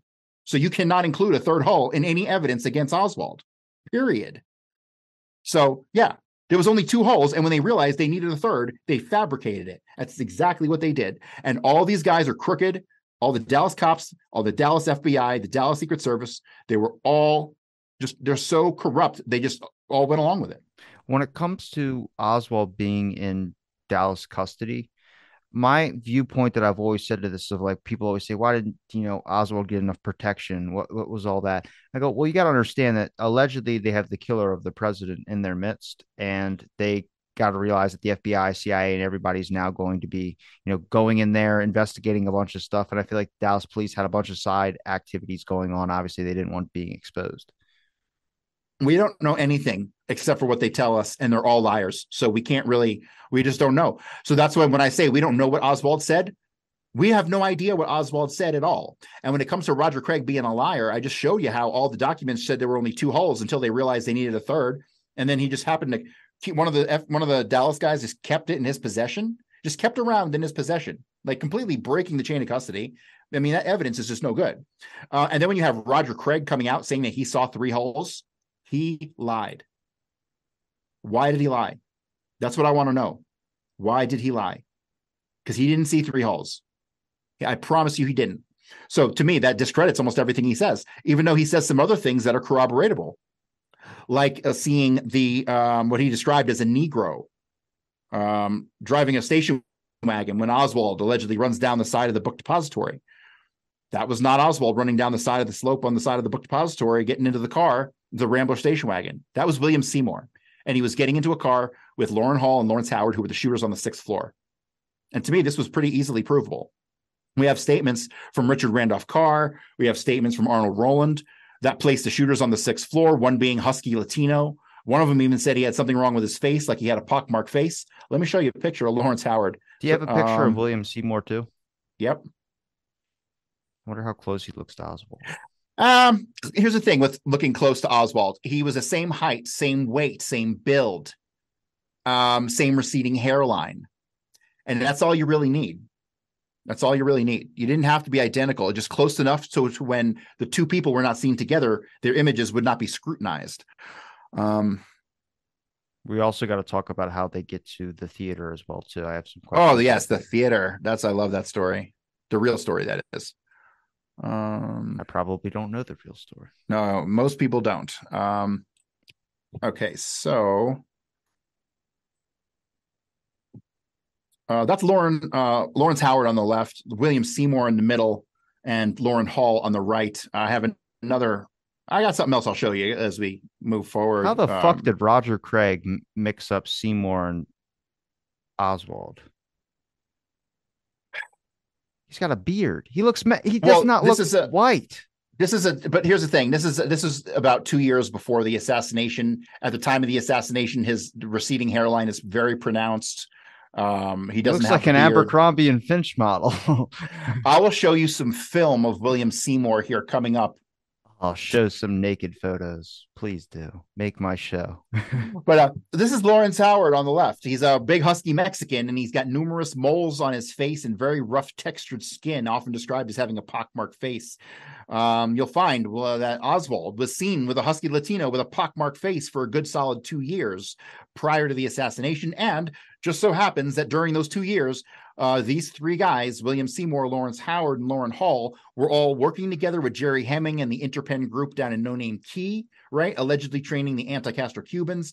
These 3 guys were at the Lake Pontchartrain training facility. They got raided by the FBI that David Ferrie was all pissed about, that all the arms got stolen by the FBI. That was true. The FBI was getting pissed at the CIA, and they knew they had a camp, and they shut them down. So yes, these 3 guys, Lawrence Howard, William Seymour, and Lauren Hall, these 3 guys went around, and particularly in the months leading up to the assassination in Dallas, setting up Lee Harvey Oswald all over Dallas. These are the 3 men who went to Sylvia Odio's house. Howard and Seymour are the 2 guys who went to the shooting range. Howard and Seymour are the 2 guys who shot at Walker's house. Howard and Seymour are also seen together, and where Seymour is identified as Lee Harvey Oswald in a bar in the French Quarter, where Seymour actually gets drunk and starts throwing up everywhere. And he's seen, they say that Oswald was carried out by his big Mexican friend. So to me, it was obvious, because when you really come to, like I said, it's a study of relationships. And when you understand the cast of characters, and there is a distinct cast of characters, an inner circle. And when you come to understand who is in that inner circle, you come to realize there's only one Mexican with a pockmarked face, or who could be interpreted as having any kind of moles or bumps on his face, and that's Lawrence Howard. So it's the same guy being seen with Oswald all over the place, where Seymour is identifying himself as Oswald, like particularly like Bolton Ford. Great example at Bolton Ford. These 2 guys go to Bolton Ford in 1961, January of 61. Where the hell is Lee Harvey Oswald in January of 61? He's in the Soviet Union. Nonetheless, these two guys go to Bolton Ford. They ask about getting a bunch of trucks for the Friends of Democratic Cuba, which is an operation being run out of 544 Camp Street, which is where Guy Bannister is working out of, right? Guy Bannister, where allegedly Oswald's flyers were stamped with 544 Camp Street, the Fair Play for Cuba Committee flyers. Those flyers were not printed by Oswald. He was not he was not a member of the Fair Play for Cuba Committee. He was being set up by Kerry Thornley. All that stuff in New Orleans, connecting him to the Fair Play for Cuba Committee, was just setting up a legend. That's it. That's what they were doing. Whitesburg, he went and talked to Douglas Jones of Jones Printing, who printed those flyers. And Douglas Jones refused to identify Oswald, and he identified 4 pictures of Kerry Thornley as the man who came and picked up those flyers. He also gave the name of Osborne, Leon Osborne, when he picked up those flyers. So they were experimenting with aliases at this time. But he had those printed, and it was a screw up on Kerry Thornley's part to put the 544 Camp Street, not Oswald's. Oswald was a fucking patsy, and that was his job. Here, Lee, go hand out these flyers on the street today. That's your assignment. His whole communist persona was a front, and the reason that I believe he kept it after he got back from the Soviet Union, because I think they were going to try to repurpose him as a spy to get him into Cuba. But they didn't do that. They ended up repurposing him as a patsy for the assassination. So, do you agree with his personality where people say he was kind of quiet and didn't talk much? Yes. Do you believe that he was on the spectrum? No. Okay. No. There's certain aspects of the guy was a spy. I know, but there's certain aspects of his character that it seems very astute and not really super military-esque, but more like OCD kind of that I started to notice. Like the things that got me were like people who knew him say he didn't curse. But then Marina comes and says that he curses and drinks and beats her, right? Totally. Her stories about Oswald are completely opposite to reality. But then you have Oswald, when I know someone's really Oswald and like sifting through the sea of Oswald sightings, Oswald always had a fresh shave. His hair was always clean and neat. His clothes were clean and neat. He was very tidy. And when you look at some of these Oswald sightings all over the place, he's like, you got like 2 days worth of stubble. He's smoking a fucking cigarette. I mean, like things that are just, when you come to really kind of get a grip on the real Lee Harvey Oswald, it seems as though like it becomes obvious which ones weren't him. And then I couldn't find any that were. Him. And none of the sightings that I knew of Oswald were him, except for the stuff that involved George de Mohrenschildt, Ruth Payne, and Michael Payne. Like they were handlers and they handled him in Dallas. And other than that, I cannot find a single incident involving Oswald until Oswald shows up at the Texas Theater. Almost like he was a real spook out doing spook stuff elsewhere and had no idea any of it was going on, had no idea he was getting set up. Like he probably, there's some, Jennifer Lake did some really great work on him possibly being an atomic agent, like who was doing like undercover stuff involving our atomic infrastructure. And there's some decent evidence there. So who knows? Do you believe Judith Baker when she talked about how Oswald was a runner for that lab stuff? No, she's a liar. Okay. When it comes to Oswald, do you think that possibly a lot of those sightings that people saw of an alleged Oswald, do you think at that time Oswald, the real Oswald, was actually maybe being briefed somewhere? They did something to keep him out of the public, so there can only be 100%. Like particularly the day of the assassination. I don't believe Oswald worked at the depository. I just don't. I can find next to no evidence that Oswald ever attended any of the jobs he's alleged to have attended, like Jaggerchild Scovald and like Riley Coffey, which was definitely a CIA front, right? Like, so you got to think the CIA nurtures relationships, and then they get people who have businesses, and then they're like, hey man, I got a couple guys I need to get on a payroll. And they do some money laundering thing. They pay them or buy product or whatever, get them money, and then they get their guys on the payroll, and their guys don't have to show up. The mob does the same stuff. So there's a Truly interview with Oswald where, I mean, he gives a description of Oswald, but then there's a lady that also did, I don't know if it's an interview or not, but she talked about the Oswald that I hired that worked at the book depository was not the same one that went into my office and also claimed to be Lee Harvey. That's Larry Crawford. Yeah. So that woman, Laura Cottrell at the Texas Employment Commission, the woman, I'm sorry, the man that she says came in and said he was Lee Harvey Oswald was subsequently identified by her as a guy named Larry Crawford. Larry Crawford was a hangaround at Jack Ruby, worked at the Carousel Club, and dipped out of town on November 22nd. But he was a low-level CIA guy. He had been involved with these traveling carnivals. Okay. And when you come to understand the CIA smuggling operations in America in the 50s and 60s, you come to understand that they were using state carnivals. Hell, they were using ice capades and Disney on Ice as smuggling fronts. So yeah, that relationship with Walt Disney and Hoover goes a little bit deeper than expected. Oh yeah. Oh, 100%. But I'm sorry. I totally lost my point. Let's get to the theater. Let's get to the theater. I gotta figure. It's good. I mean, you're giving me plenty of time. Like I said, I wish I could help you out with a lot of this stuff, but not everybody kind of talks about any of these things. I try and stick with the basis of what we can conclude. I think everyone can get to the level that somebody was using Lee's name, and I think on those bases, we can all agree on those things. I think for the general public to just understand that first, and then the minute details everyone can just fuss over later. But when I have friends or people that listen to this and they hear it and they go, okay, I know that now, and they look it up, and it's like, good, yeah, find the stuff that you can easily get there with, and then look that up, and then start digging a little bit deeper. And that's kind of what, it's kind of working your way back. I think the whole reason, even Blakey's investigation of pinning it on the mob. I mean, I had Blakey on the show talk about Oswald was an intelligence agent, which is the first time he's ever said that in his whole career, basically. But well, I have a story I can tell you about Oswald that I have. This is like as close to firsthand information as I've ever gotten. I have an associate who has been kind of a mentor to me, a historian who has kind of solved Kennedy years ago and kind of guided me on my work. Like, wouldn't give me any answers, but kind of like was there to tell me when I was being retarded, And just so happens he was a Kennedy researcher for a long time, did 9/11 also. But by coincidence, he's from North Carolina. And Oswald's last phone call was to North Carolina, right? To Raleigh. And people try to say that, you have Nag's Head, which is naval intelligence right there, right next to Raleigh, right? So people had kind of speculated, was Oswald CIA or was Oswald naval intelligence? Well, my associate, his father, while he was growing up, owned a business. And his father employed the son of Oswald's handler, who told him everything. And he won't even tell me all the details. He's going to eventually write a book. But so my associate knew Oswald's handler and his son.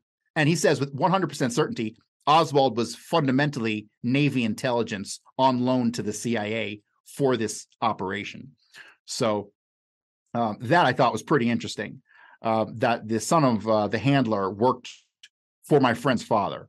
You can't really get much more corroboration than a direct line like that. So, but of course, I can't prove that, but I know it to be true. Have you ever looked up a name, Walter Coughlin?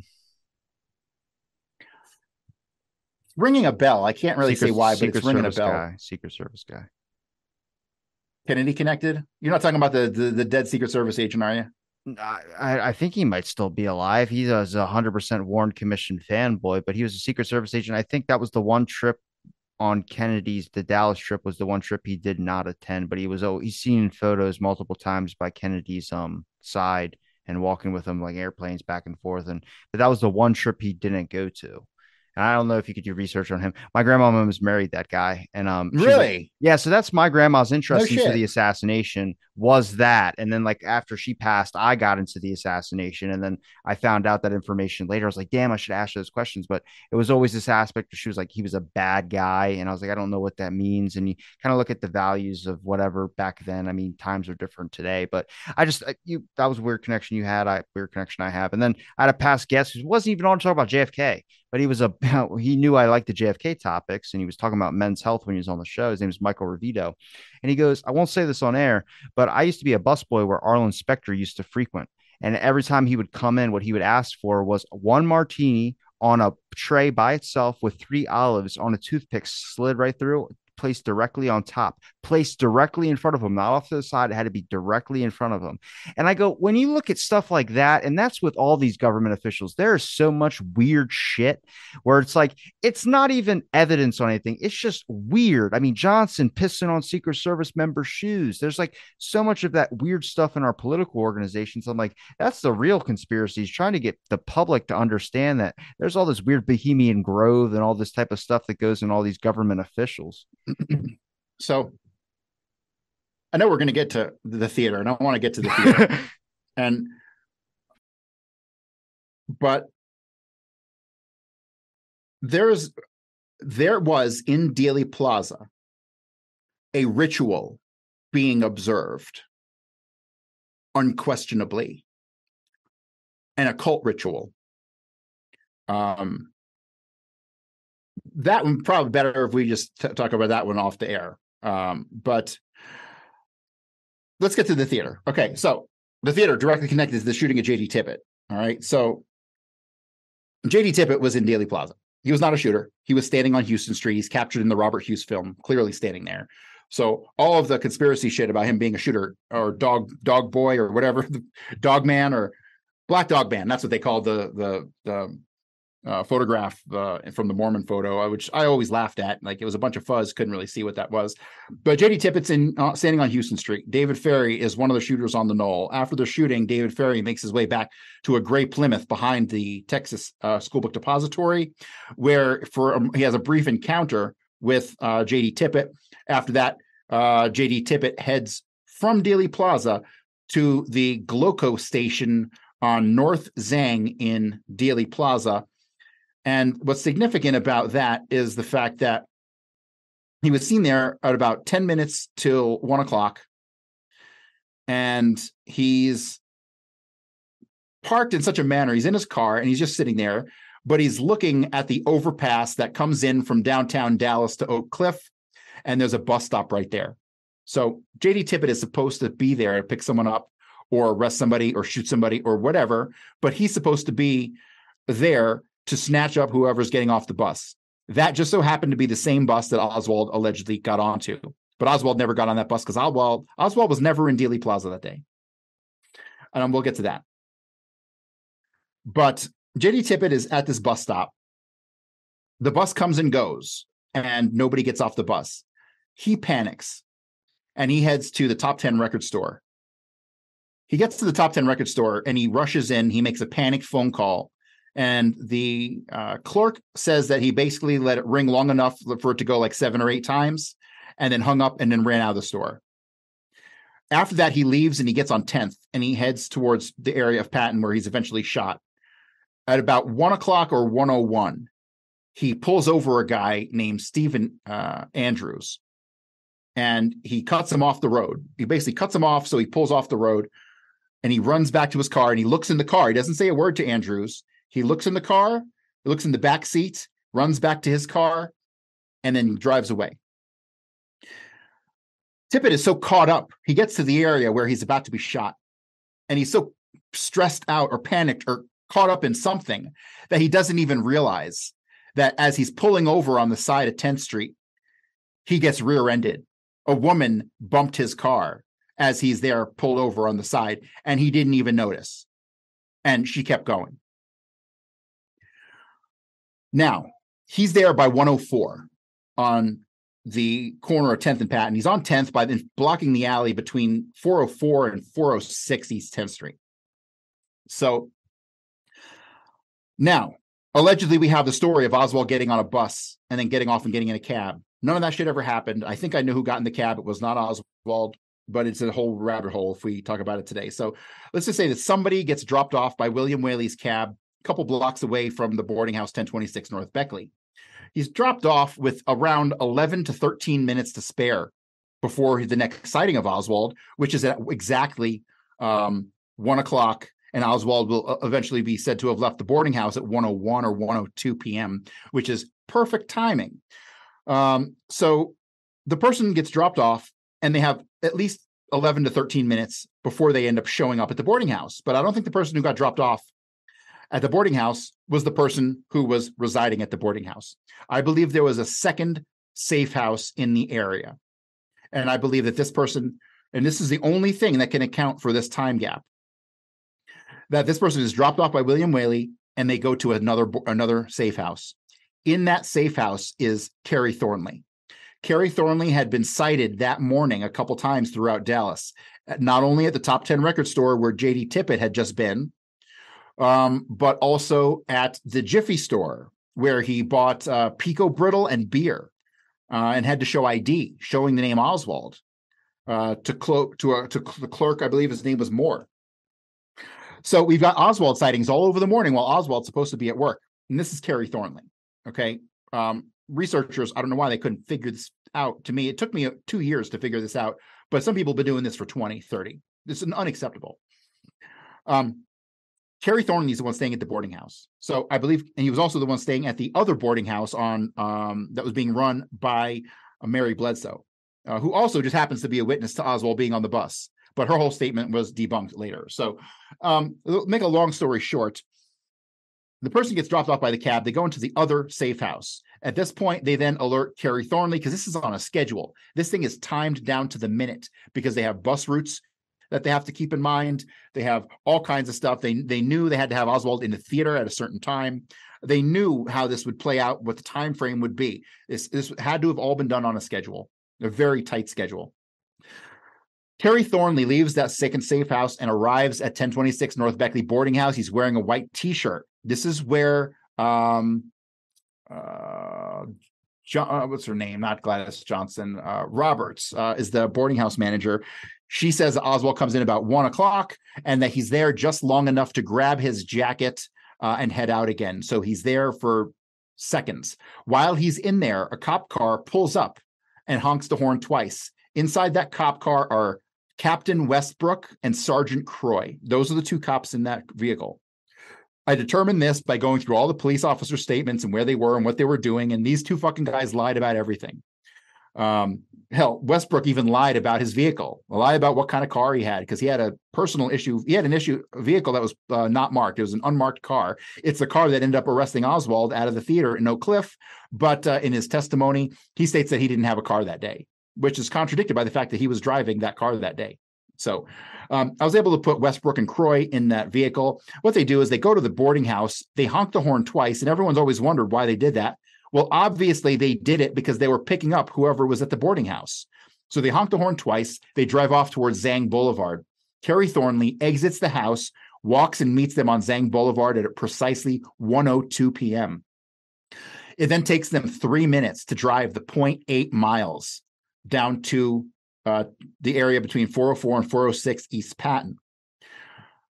Kerry Thornley's in the back seat. He gets out of the car. As they pull into that alley, David Ferry is already waiting for them at the alley. David Ferry had met Tippett behind the book depository as per a witness named Velma, who I can go into that a little bit later on. But he then meets Tippett at the area of the Tippett shooting at 10th and Patton. And how do we know that there were two people there, two shooters involved with the shooting of J.D. Tippett? And how do we know one of them was David Ferry? Because of the witnesses that provided descriptions, starting with Ed Hoffman and Velma back on the grassy knoll and behind the book depository, to Frank Wright, Akila Clemens, and Doris Holan at the Tippett shooting, who all provide the same description of the same man wearing a dark blue hat or black hat with a felt band, a dark blue suit. And he was kind of short, but not really heavy, but he was kind of chunky. And he drove, and he was located away in a gray Plymouth, and he was located at both the behind the Texas School Book Depository scene in the gray Plymouth, and again by Frank Wright in the gray Plymouth at the Tippett shooting. So yes, David Ferry was one of two shooters of Tippett. Kerry Thornley was the other. After shooting J.D. Tippett, David Ferry then gets in the gray Plymouth, and he heads to an address on Belmont, 818 Belmont, but I'm not going to talk about that today. But that's where he goes and he swaps the vehicles again, because that vehicle actually belonged to a guy named Carl Mathers, who was a CIA agent, worked for Collins Radio. Collins Radio installed all the radio stuff on Air Force One and Air Force Two. He was directly involved with that. And he was a close friend of J.D. Tippett. And obviously he was in on this because he lent David Ferry his car for the morning. So then we have the stories of from there, see, the one thing that's crucial about the Tippett shooting is that it happened at 106. It didn't happen at 116 like everyone said. They had to alter the records to show it happened at 116 to account for the 20 or 30 minutes that this person had vanished before showing up at the Texas Theater, where they say he walked in at 136. But we have Butch Burroughs, who was the manager of the theater and working the candy case that day. That guy said Oswald entered between 1 o'clock and 1:07. And he took a ticket from Oswald, who was sold a ticket by a woman named Julia Postal at the counter. Julia Postal sells him the ticket. He goes in, sits down. It's not for 30 minutes that we have a second person arrive at the Texas Theater. And who is the second person? Kerry Thornley. So what happens is Kerry Thornley flees from the Tippett shooting. He flees down Jefferson. He ends up going to like a secondhand junk shop, right? But it's closed. It's not open. That must have been a point of contact. He runs up this flight of stairs and he tries to get in. He bangs on the door. He can't get in. As he's fleeing from there, a woman named Dorothea Dean, who was across the street at Dean's Dairy Way, it was a little convenience store kind of thing that she owned. She says she sees all this happen. She sees him pull the jacket off, and he throws the jacket onto a tire rack behind the Texaco. Now, if you know the story of J.D. Tippett, you know the jacket was found underneath a car, not on a tire rack. Well, Dorothea Dean actually told Dale Myers that she went across the street, retrieved the jacket, and held onto it until the cops came later on. So whose jacket was planted underneath the car? Wasn't the one that was being worn by Kerry Thornley at the time of the Tippett shooting. They planted a second jacket because Dorothea Dean clearly gave a great story, or her kids gave a great story about how she got the jacket and gave it to them. They even joked about how they joked with her about she could have paid their way through college with that jacket. You know, when you give a personal anecdote, like I was a cop for a long time, like liars don't know to make up personal anecdotes. They just don't. So I believe the story 100%. Can I ask who you believe more, or I don't know if you've read McBride's work on Tippett, but do you believe more Dale Myers or do you believe more of McBride? I've had them both on the show. Dale Myers, well, both of them think Oswald shot him, right? No, Joe McBride doesn't. Okay, so it was, so Dale Myers is the one who got the story directly from Dorothea Dean. He also got another story from a woman called Doris Holan that proved there were two people involved in the shooting, and he just discards it as, I don't believe him. He's a hack. He's a fucking hack. He's the worst of the worst. Anybody pushing Oswald did it is a moron to the highest degree. I will debate any person in the world on Kennedy. Eugenio, you fucking find me somebody, I'll debate him because I'm tired. 60 years. This thing is the most important event in world history. It's the most important event in American history by far. We lost our country on November 22nd, 1963. And to see these people who call themselves researchers going in circles, making all kinds of money, not having solved the goddamn thing, just pisses me off to no end. Really, it does. So, yeah. I think I've went back and forth on Oswald a couple of times. I don't know. I mean, I say if he did, because I've talked to plenty of people who studied the Walker shooting and like I said, very different aspects. I haven't really focused on a lot of the stuff that you just covered. But when it comes to Oswald taking a shot at either Walker or taking a shot at Kennedy, I was like, you can have one, but you can't have the other. I was like, Oswald can't fire at anybody if he doesn't own a rifle. And he didn't own a rifle. And when you look at the paperwork on that rifle, it's obvious that it was a retroactively created story by the FBI. Well, they had an FBI guy at that post office that was there that allegedly the rifle came in. I mean, you don't order a rifle under a fake name and somehow get it delivered to your real post office box. That does not happen unless you're set up. 100% correct. And not only that, the money order was fake. And we know the money order is fake because it has ink bleed through. Money orders at the time have a postal stamp on the front. Boom. But they're done on cardstock. They can't leak through to the back. They can't bleed through at all. It's cardstock. They faked the money order on paper. And when you flip it over, the ink stamp on the front bled through to the back. It's a complete forgery. They faked all of the documents surrounding the rifle, all the shipping of the rifle, because Crescent Firearms and Klein's are CIA front companies. The vast majority of arms shipping companies around the world today are still CIA front companies. But at the time, Klein's and Crescent were both CIA fronts. The CIA has a whole fucking million people army out there, or people who work in the private sector who just do their bidding and will lie and come up with fake documents and all that stuff.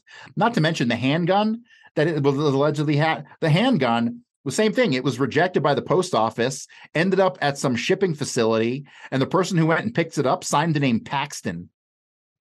Nothing to do with Oswald. Nothing to do with Oswald. But I have a feeling the gun that David Ferrie used to shoot Tippit in the head one time was then handed off to police and then made its way to the Texas Theater, because Oswald did not have a rifle. He did not have a handgun. Oswald is a total dupe. He doesn't know any of this is going on. Okay, I'll tell you the story. You don't just casually, if you know all this is going on, you don't just casually sit in a theater. I know the whole spy contact thing that gets brought up, but I was like, I don't think that's fucking it, man. There's that. He definitely had contact. So I'll explain the rest of the story. So, Harry Thornley can't get into the, Harry Thornley shoots Tippit. He flees, can't get into the junk shop. He then from there goes to the Abundant Life Temple. It's questionable on whether he actually made it in or not. Some people say that they saw him climbing in through a window. Some people say they saw him climbing out of a window. It's who knows. All we know is that the police ended up going to the Abundant Life Temple, and they ended up talking to somebody there. It's called out over the radio and time-stamped, I believe, at 1:30. Okay, so from here, whether or not Kerry Thornley was there, he must have been hiding out somewhere. He begins to make his ascent to the theater down Jefferson. At approximately 1:34, 1:35, he stops at Hardy's shoe store where he's seen by Johnny Brewer, and there's two other men inside the store. Okay, the two other men in the store are Igor Vaganov, who's a low-level mob/CIA guy who plays somewhat of a relevant role after the arrest at the Texas Theater. And the other guy inside the shoe store is Tommy Rowe, another guy who works there, who was so close to Jack Ruby that when Jack Ruby went to jail, Tommy Rowe moved into Jack's apartment. So every single place that Oswald allegedly interacts with somebody has a direct connection to Jack Ruby. All of them. And he set up Jack Ruby to get his apartment. That son of a... I'm kidding. So, Kerry Thornley, 1:35, pops in at a pre-arranged meeting location at the Hardy shoe store, notifies, okay, this is it. Because the story Johnny Brewer tells and the story Julia Postal tells, and when you go over all the statements surrounding everything at the Texas Theater, I can't even determine who the first cop on scene was. The level of obfuscation over the Texas Theater story is just crazy. When you read through the transcripts of the radio on the Texas Theater, you have what they say is a broadcast that says, hey, we've got something going on at the Texas Theater. Can somebody stop out over the Texas Theater? And then you get a couple cops. One of them's name was Lyons. Stop over the Texas Theater. But then when you go back and you read the actual statements of these guys, they say they call into the radio and let them know that they're out at the Texas Theater prior to that dispatch going out. So it's like somebody's lying about the dispatching of the business at the Texas Theater. And it appears as though the police actually showed up there before the call was actually made to get them there. So how the fuck that happened, I have no idea. But I went over all of the statements and documents and everything, and I'm still like puzzled as to who actually got there first. It's a who's on first kind of situation. But at this point, when Kerry Thornley gets there, he goes in and he goes up to the balcony. Right? Oh, I'm sorry. Let me back up a bit because I totally skipped over what Oswald is doing this time. So Oswald, I don't believe is at as a Texas School Book Depository at all. I believe that the person who was working at the Texas School Book Depository impersonating Oswald was actually William Seymour once again. And I do have some corroboration for this. Not particularly that it was Seymour, but that it was definitely not Oswald who was working there as Oswald. So I believe Oswald was in Fort Worth all morning, and then he caught a cab and was driven to the theater by a guy named Daryl Beauclick.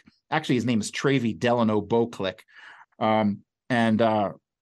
Because his name pops up shortly after Chief Curry accidentally slips and lets us know that he actually caught him, that the ride was actually given by Daryl Click. And then the research community did a good job uncovering who Daryl Click was.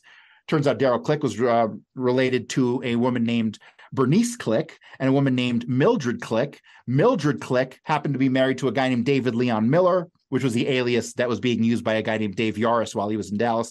There's a whole complicated story there. It could take me an hour to explain it, so I'll just skip it. But Bo Click was definitely a guy who was in Jack Ruby's circle, and he ends up dying in a mysterious plane crash in 1967.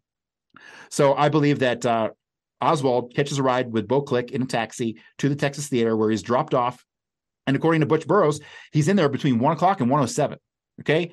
Tippett gets shot at 106, but they say he's not shot until 116. So the moment that Tippett's getting shot by Kerry Thornley, Lee Harvey Oswald is buying a ticket to the theater. The ticket is then taken by Butch Burroughs. So Oswald gets into the theater. He then goes and sits in front of a guy named Jack Davis. Jack's an 18-year-old kid. And there's it's a 900-seat theater. There's only 22 people in the whole theater. And he sits right down in front of this kid. And then a second later, he gets up and he sits right next to him again. He sits right directly next to him. And Jack is like, what the fuck is going on here? This guy is huge theater and he's just sitting directly next to me. And Oswald sits there for a minute and he gets up and he does that again 2 or 3 more times, goes and sits next to somebody. And after a minute or two, gets up and moves again. Eventually, he sits down next to a pregnant woman. He speaks to this pregnant woman for a couple of minutes, and then both he and the pregnant woman leave to go to the lobby. The pregnant woman leaves. And then Lee Harvey Oswald is sold popcorn by Butch Burroughs at exactly 1:15 p.m., a minute before Oswald allegedly is shooting Tippett in the official story. Oswald then takes his popcorn and goes back to the theater on the ground level where he sits for the next 30 plus minutes eating popcorn until the police come in with a news crew and cameras, by the way, to arrest him. 1:36, Kerry Thornley goes by Hardy's shoe store, tips off Johnny Brewer that, okay, here we go. Kerry Thornley then goes up to the balcony where he stays. There's repeated searches of the balcony. They say he's not there, but of course he's there. They're just covering for him. I've heard one story that they found Jack Ruby up at the balcony. Yes, and I'll get to that. I'll get to that one too. That's from George Applin. That's real. Okay. That's real. I'll get to that. So you have Kerry Thornley up in the balcony. Oswald gets arrested, pulled out the bottom at 1:56 p.m., right? He's pulled out of all those pictures are at 1:56, give or take. Kerry Thornley is then pulled out of the balcony and pulled out of the back of the theater. And we know that there was somebody arrested in the balcony of the Texas Theater because we have a report from L.D. Stringfellow, who was a Dallas cop, who wrote a report, says that he was there when Lee Harvey Oswald was arrested in the balcony of the Texas Theater. I have that document. It's readily available. Then we have Butch Burroughs, who spoke to... was it William Manchester? I forget which researcher he was talking to, but he gave an interview. And basically he said that within 2 or 3 minutes of Oswald being arrested, he saw another Oswald pulled out of the balcony and arrested. He said that he couldn't believe it. He said that they could have been brothers, but that within minutes of each other, a second person who looked just like Oswald was arrested and taken out the back. Okay, that's from Butch Burroughs, who took the ticket from Oswald. Now, when you go through Butch Burroughs' statements, all of Butch Burroughs' statements in the early days are typical FBI, Secret Service, the official stories bullshit. But researchers who went back and spoke to him years later he's like, man, I was nervous to tell him what I really knew because I didn't know what was going on. And he's like, this is what really happened. He saw the second Oswald pulled out the back. We then have another witness who owned a hobby store next door. He was out back and he saw all the people out front who were gathering because it was a crowd. So he went out back because he heard some commotion there. Also, he goes out back and he witnesses Oswald being arrested and driven away in a cop car. And he wasn't told for 15 years after that wasn't Oswald, that Oswald was actually arrested out the front. He thought that Oswald was arrested out the back, and he gave that statement to numerous researchers over the years. So yes, there was another person impersonating Oswald. It was definitely Kerry Thornley. Kerry Thornley definitely shot Tippett. Kerry Thornley was the one who stopped in a Hardy shoe store and then went into the Texas Theater and went upstairs, while Lee Harvey Oswald is downstairs, totally clueless that any of this is going on. And that was one of many incidents where I realized that, holy shit, none of these incidents that they say are Oswald are really Oswald. None of them. So, but yes, so you have George Applin. George Applin is in the theater and he's watching the movie. And he later identifies Jack Ruby as having been in that theater. And why do I believe him? Because we have a police report indicating that when the cops first got there, they searched the back alley of the theater because there was a green pickup truck left idling. Now, Jack Ruby was seen earlier that day driving a green pickup truck that had allegedly broken down in front of the knoll. Are you familiar with this story? Okay, so Jack Ruby was seen at the Dallas Morning News. Simultaneously at 11 a.m., Jack Ruby was seen driving this green pickup truck that broke down in front of the knoll, and allegedly a witness saw a person with a rifle case get out of the pickup truck and walk up the knoll, and this is at 11 o'clock in the morning. That is the pickup truck that was being searched in the back alley. And I know exactly where that pickup truck went after the assassination, who ended up owning it. So I can tell you with certainty, Jack Ruby was at the Texas Theater. Jack Ruby was in on this thing from the fucking beginning. He was the man on the ground in Dallas, coordinated all the shooters with David Ferry, whom he had known for 20 years because he and Ferry had been involved with Carlos Marcello in basically running pornography back and forth between New Orleans, Houston, and Dallas. Those guys had a prostitution, sex trafficking, and pornography and child porn ring going on. And that's how Jack Ruby was connected to David Ferry. Also, another guy, Jack Valente. Jack Valente, at the time, in the 1950s, was running pornography with Jack Ruby as an associate of Marcello on loan from Trafficante. Come around 1963, Jack Valente is now the assassin of President Kennedy. Move forward in 1966, Jack Valente becomes the head of the Motion Picture Association of America, where he ran Hollywood for 38 years at the behest of the Central Intelligence Agency. So I forget where I was going with that, but dark world, I can tell you that. It's however dark it might appear that I'm telling you, it's 10 times worse. Way worse. We haven't even gotten into the child sacrifice shit yet. We'll do that in another episode. I don't even know if that fits YouTube's guidelines. I think I might have talked about it once, but they don't even let you talk about Jan 6 anymore. You got to say Jan 5+1. Right, because YouTube is controlled by the same cabal that evolved from the people who killed Kennedy. At least Spotify, the guy's like from Norway or something. He doesn't give a shit. Well, you got to think. YouTube is run by, what's her name, Wachowski? I never pronounced her name.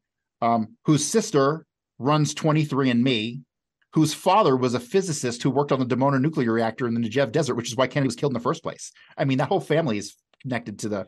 Well, I mean, I got one episode on my channel that has a flag. It's Pierre Cory, because he mentioned that, drug that they labeled that they're now using. So I'm not even going to mention that one because that still gets you flagged.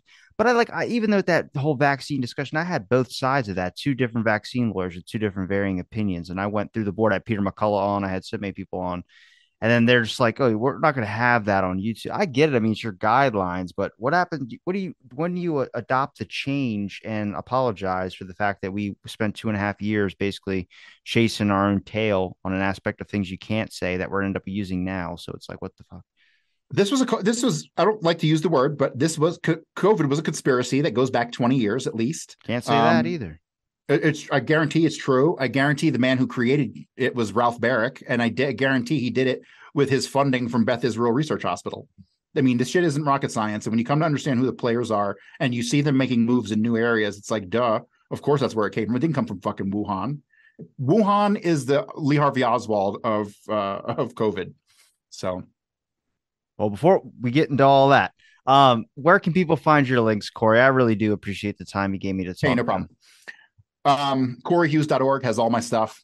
I do a bunch of podcasts. I do Day Zero weekly every Sunday with Charlie Robinson and Lindsay Sharman. That's a great show with pretty much no holds barred commentary on the week's news. And then I do Understanding Propaganda, which is basically me teaching a course on propaganda. That one's a little not as regular as it should be. I've been so busy writing my book. My book, I was trying to get it done by the end of the year. Probably not going to happen. Probably happen by the end of January. And then my book will be available probably beginning of February. But this is what you're going to get with my book. So my book's going to be $20. You'll get the book. It's going to be an ebook. It's going to have all the links built into the book, like interactive. Then you're going to get all of my notes, like my refined notes, not even like my raw notes. Like you're going to get about 800 slides of my refined notes that'll explain everything and show all the documents, and access to my chat. Right now, I do have a private JFK supporter chat. Anybody who makes a donation through Buy Me a Coffee /Forbidden for $5 gets access to the chat and we can talk. We got a cool little group. There's only about 15 of us in there, but they're a diehard 15. Let me tell you.